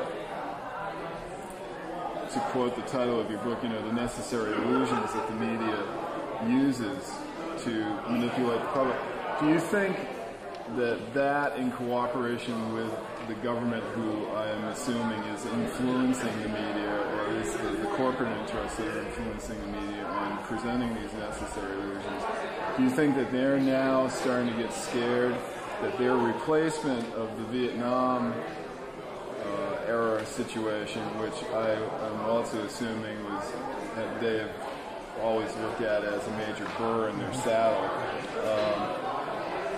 Do you think that now that they've replaced them with these Gulf War veterans, they're starting to get a little bit worried that the new illusion that they've put in place is starting to backfire on them? Right away.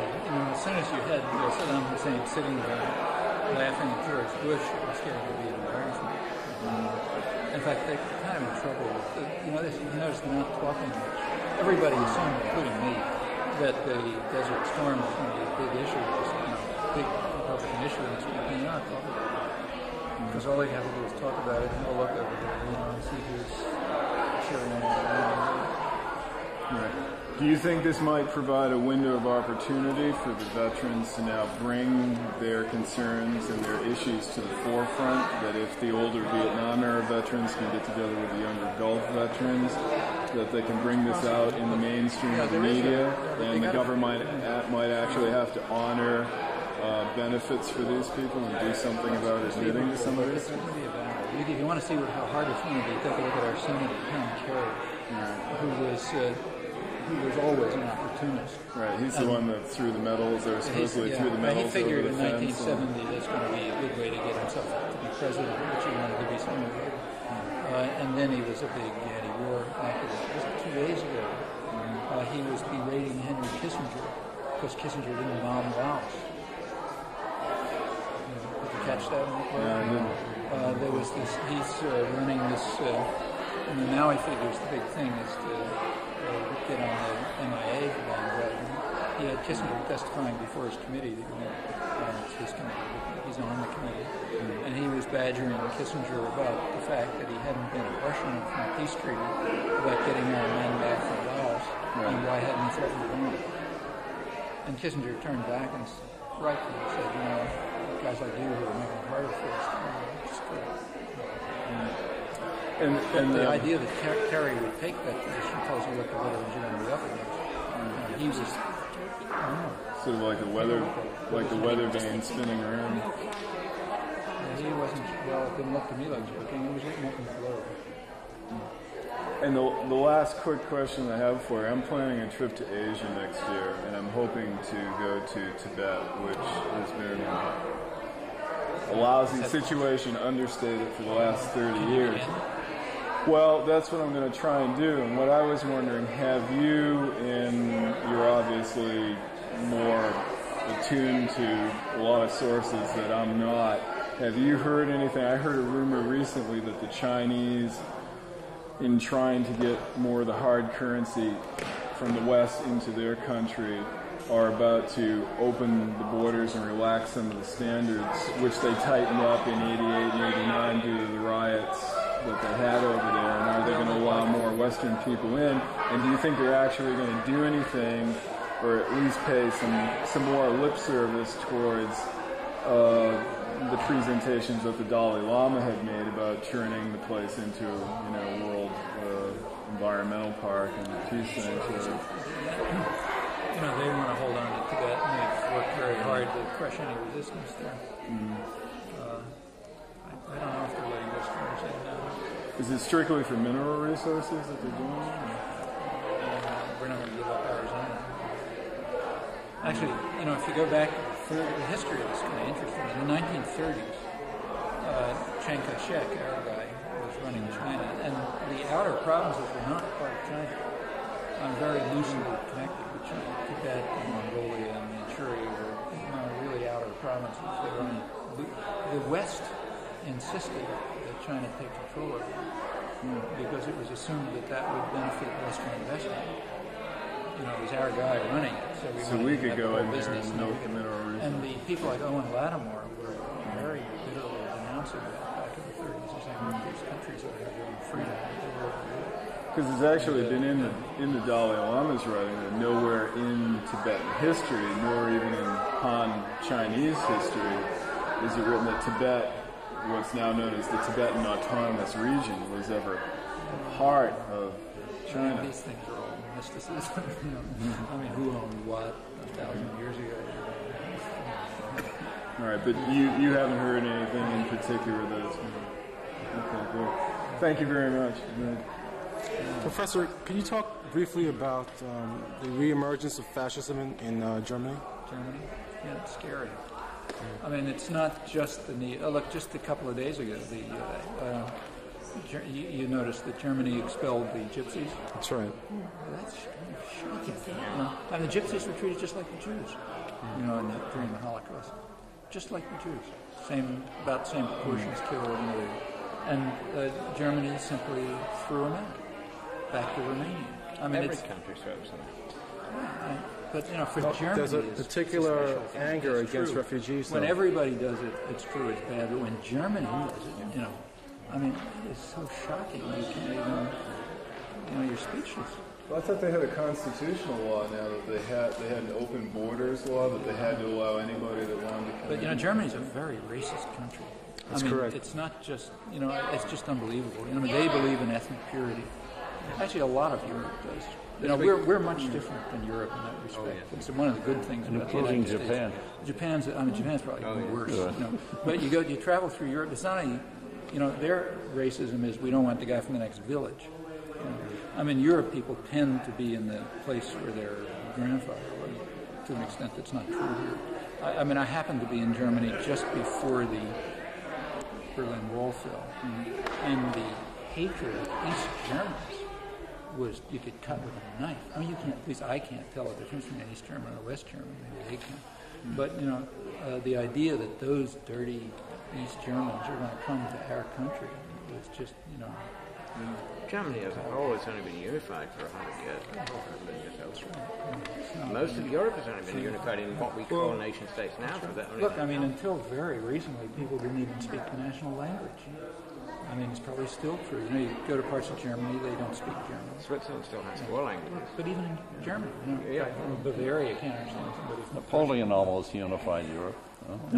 Well, it's actually it's funny. It's interesting that Europe is, as it's moving towards unification, it's also moving towards devolution.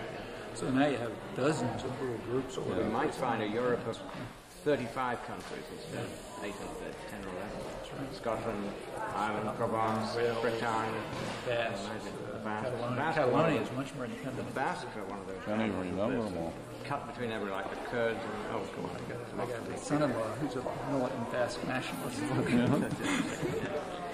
Well, it's funny that you should mention that question. I work in a retail store in Boston, and right now, because the Deutschmark is so strong, there are a lot of German tourists coming into Boston. And so seeing all these scenes on TV about the skinheads and the neo-Nazi fascists and what they're doing to the immigrants in Germany, I've been asking these people, what's going on in your country? Why is this happening? They seem to be downplaying it. Now, I don't know if it's a sense of denial or if it's a sense of our media control trying to hype it up for whatever reason they want to hype it up. But they don't seem... in Lexington, suburb of Boston. How often have I been in Dorchester? If I read in the Boston Globe that people are getting murdered every day in Dorchester, for all I know, it could be happening in Tibet. You can live very close to something physically and not live close to it psychologically. And the German tourists who are coming here are not the ones who are smashing up immigrants. Those are the guys down the street. Professor, can you compare that situation to the Republican Party's platform? American Republican Party? Yeah, the type of fascism you see in both situations. The Republican Party is very interesting in that respect. It's got real fascist streak to it. The way that they are turning to what they call cultural issues, to try to divert people away from the economic issues. And, the rhetoric about social programs and family values and stuff, it's not very far. The stuff that I was reading from Hitler, it's not very far, if I hadn't told you who it was, I'll bet you there were people who thought that came out from Pat Robertson. But it was Adolf Hitler. Hitler. No. Oh, Pat Robertson, one of these guys. The differences are not that great. You read the kind of stuff that's coming out about liberals and women and blacks and affirmative action. Homosexuals. Homosexuals. It's not very different from what I read, and I think the mechanism is the same. It's a way of trying to mobilize a mass of a population who you're going to strangle and who are really going to suffer. And you want to mobilize them around something. You make them feel that their families are under attack. or their homes are under attack, or their job is under attack, or something they love is under attack by somebody, doesn't matter who it is. That's a very deeply fascist concept. Thank you, Professor. Yeah. Do you Well, vote for Haiti at all? Haiti? I wish I did. But the U.S. has, the U.S. has 200 years of history in Haiti. We have always been against Haitian independence. Nothing new. I mean, the U.S. sent troops to Haiti to try to put down the slavery vote. Yeah, it's in 1793 or something like that. It's 200 years we've never changed. We were the last country to recognize them. We wouldn't recognize them until the Civil War. We invaded in 1915, vicious invasion. We ran it for 20 years. Supported Duvalier after that. The minute Duvalier went out, we started trying to reinstitute it.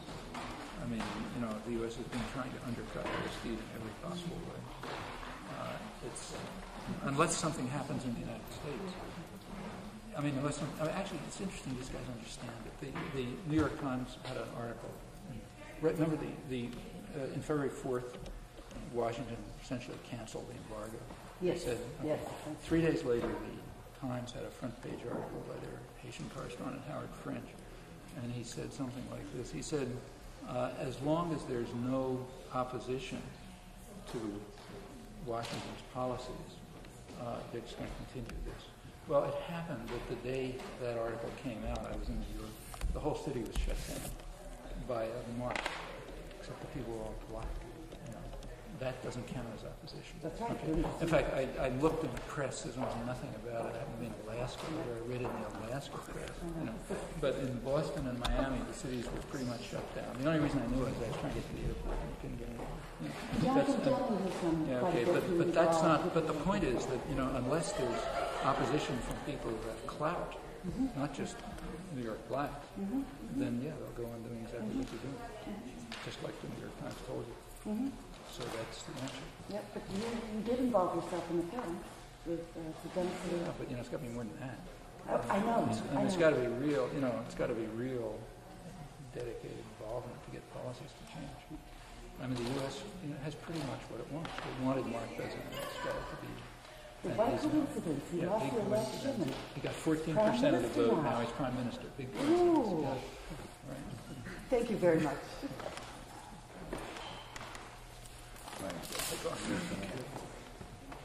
Hi, Professor. Well,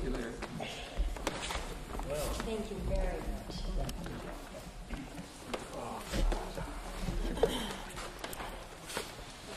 I want to raise.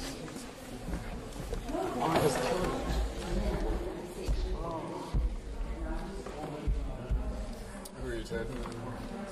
Channel 26.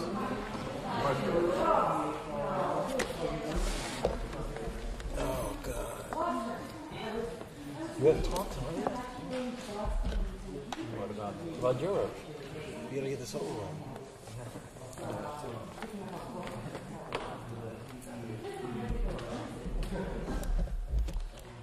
You were mentioning something about the Joyner Center? Yeah, I know. Pretty friendly with several professors. Are any of them working on medical, military issues? Yeah, I mean, they're working, they work on that type of stuff all the time. The present problem for them is that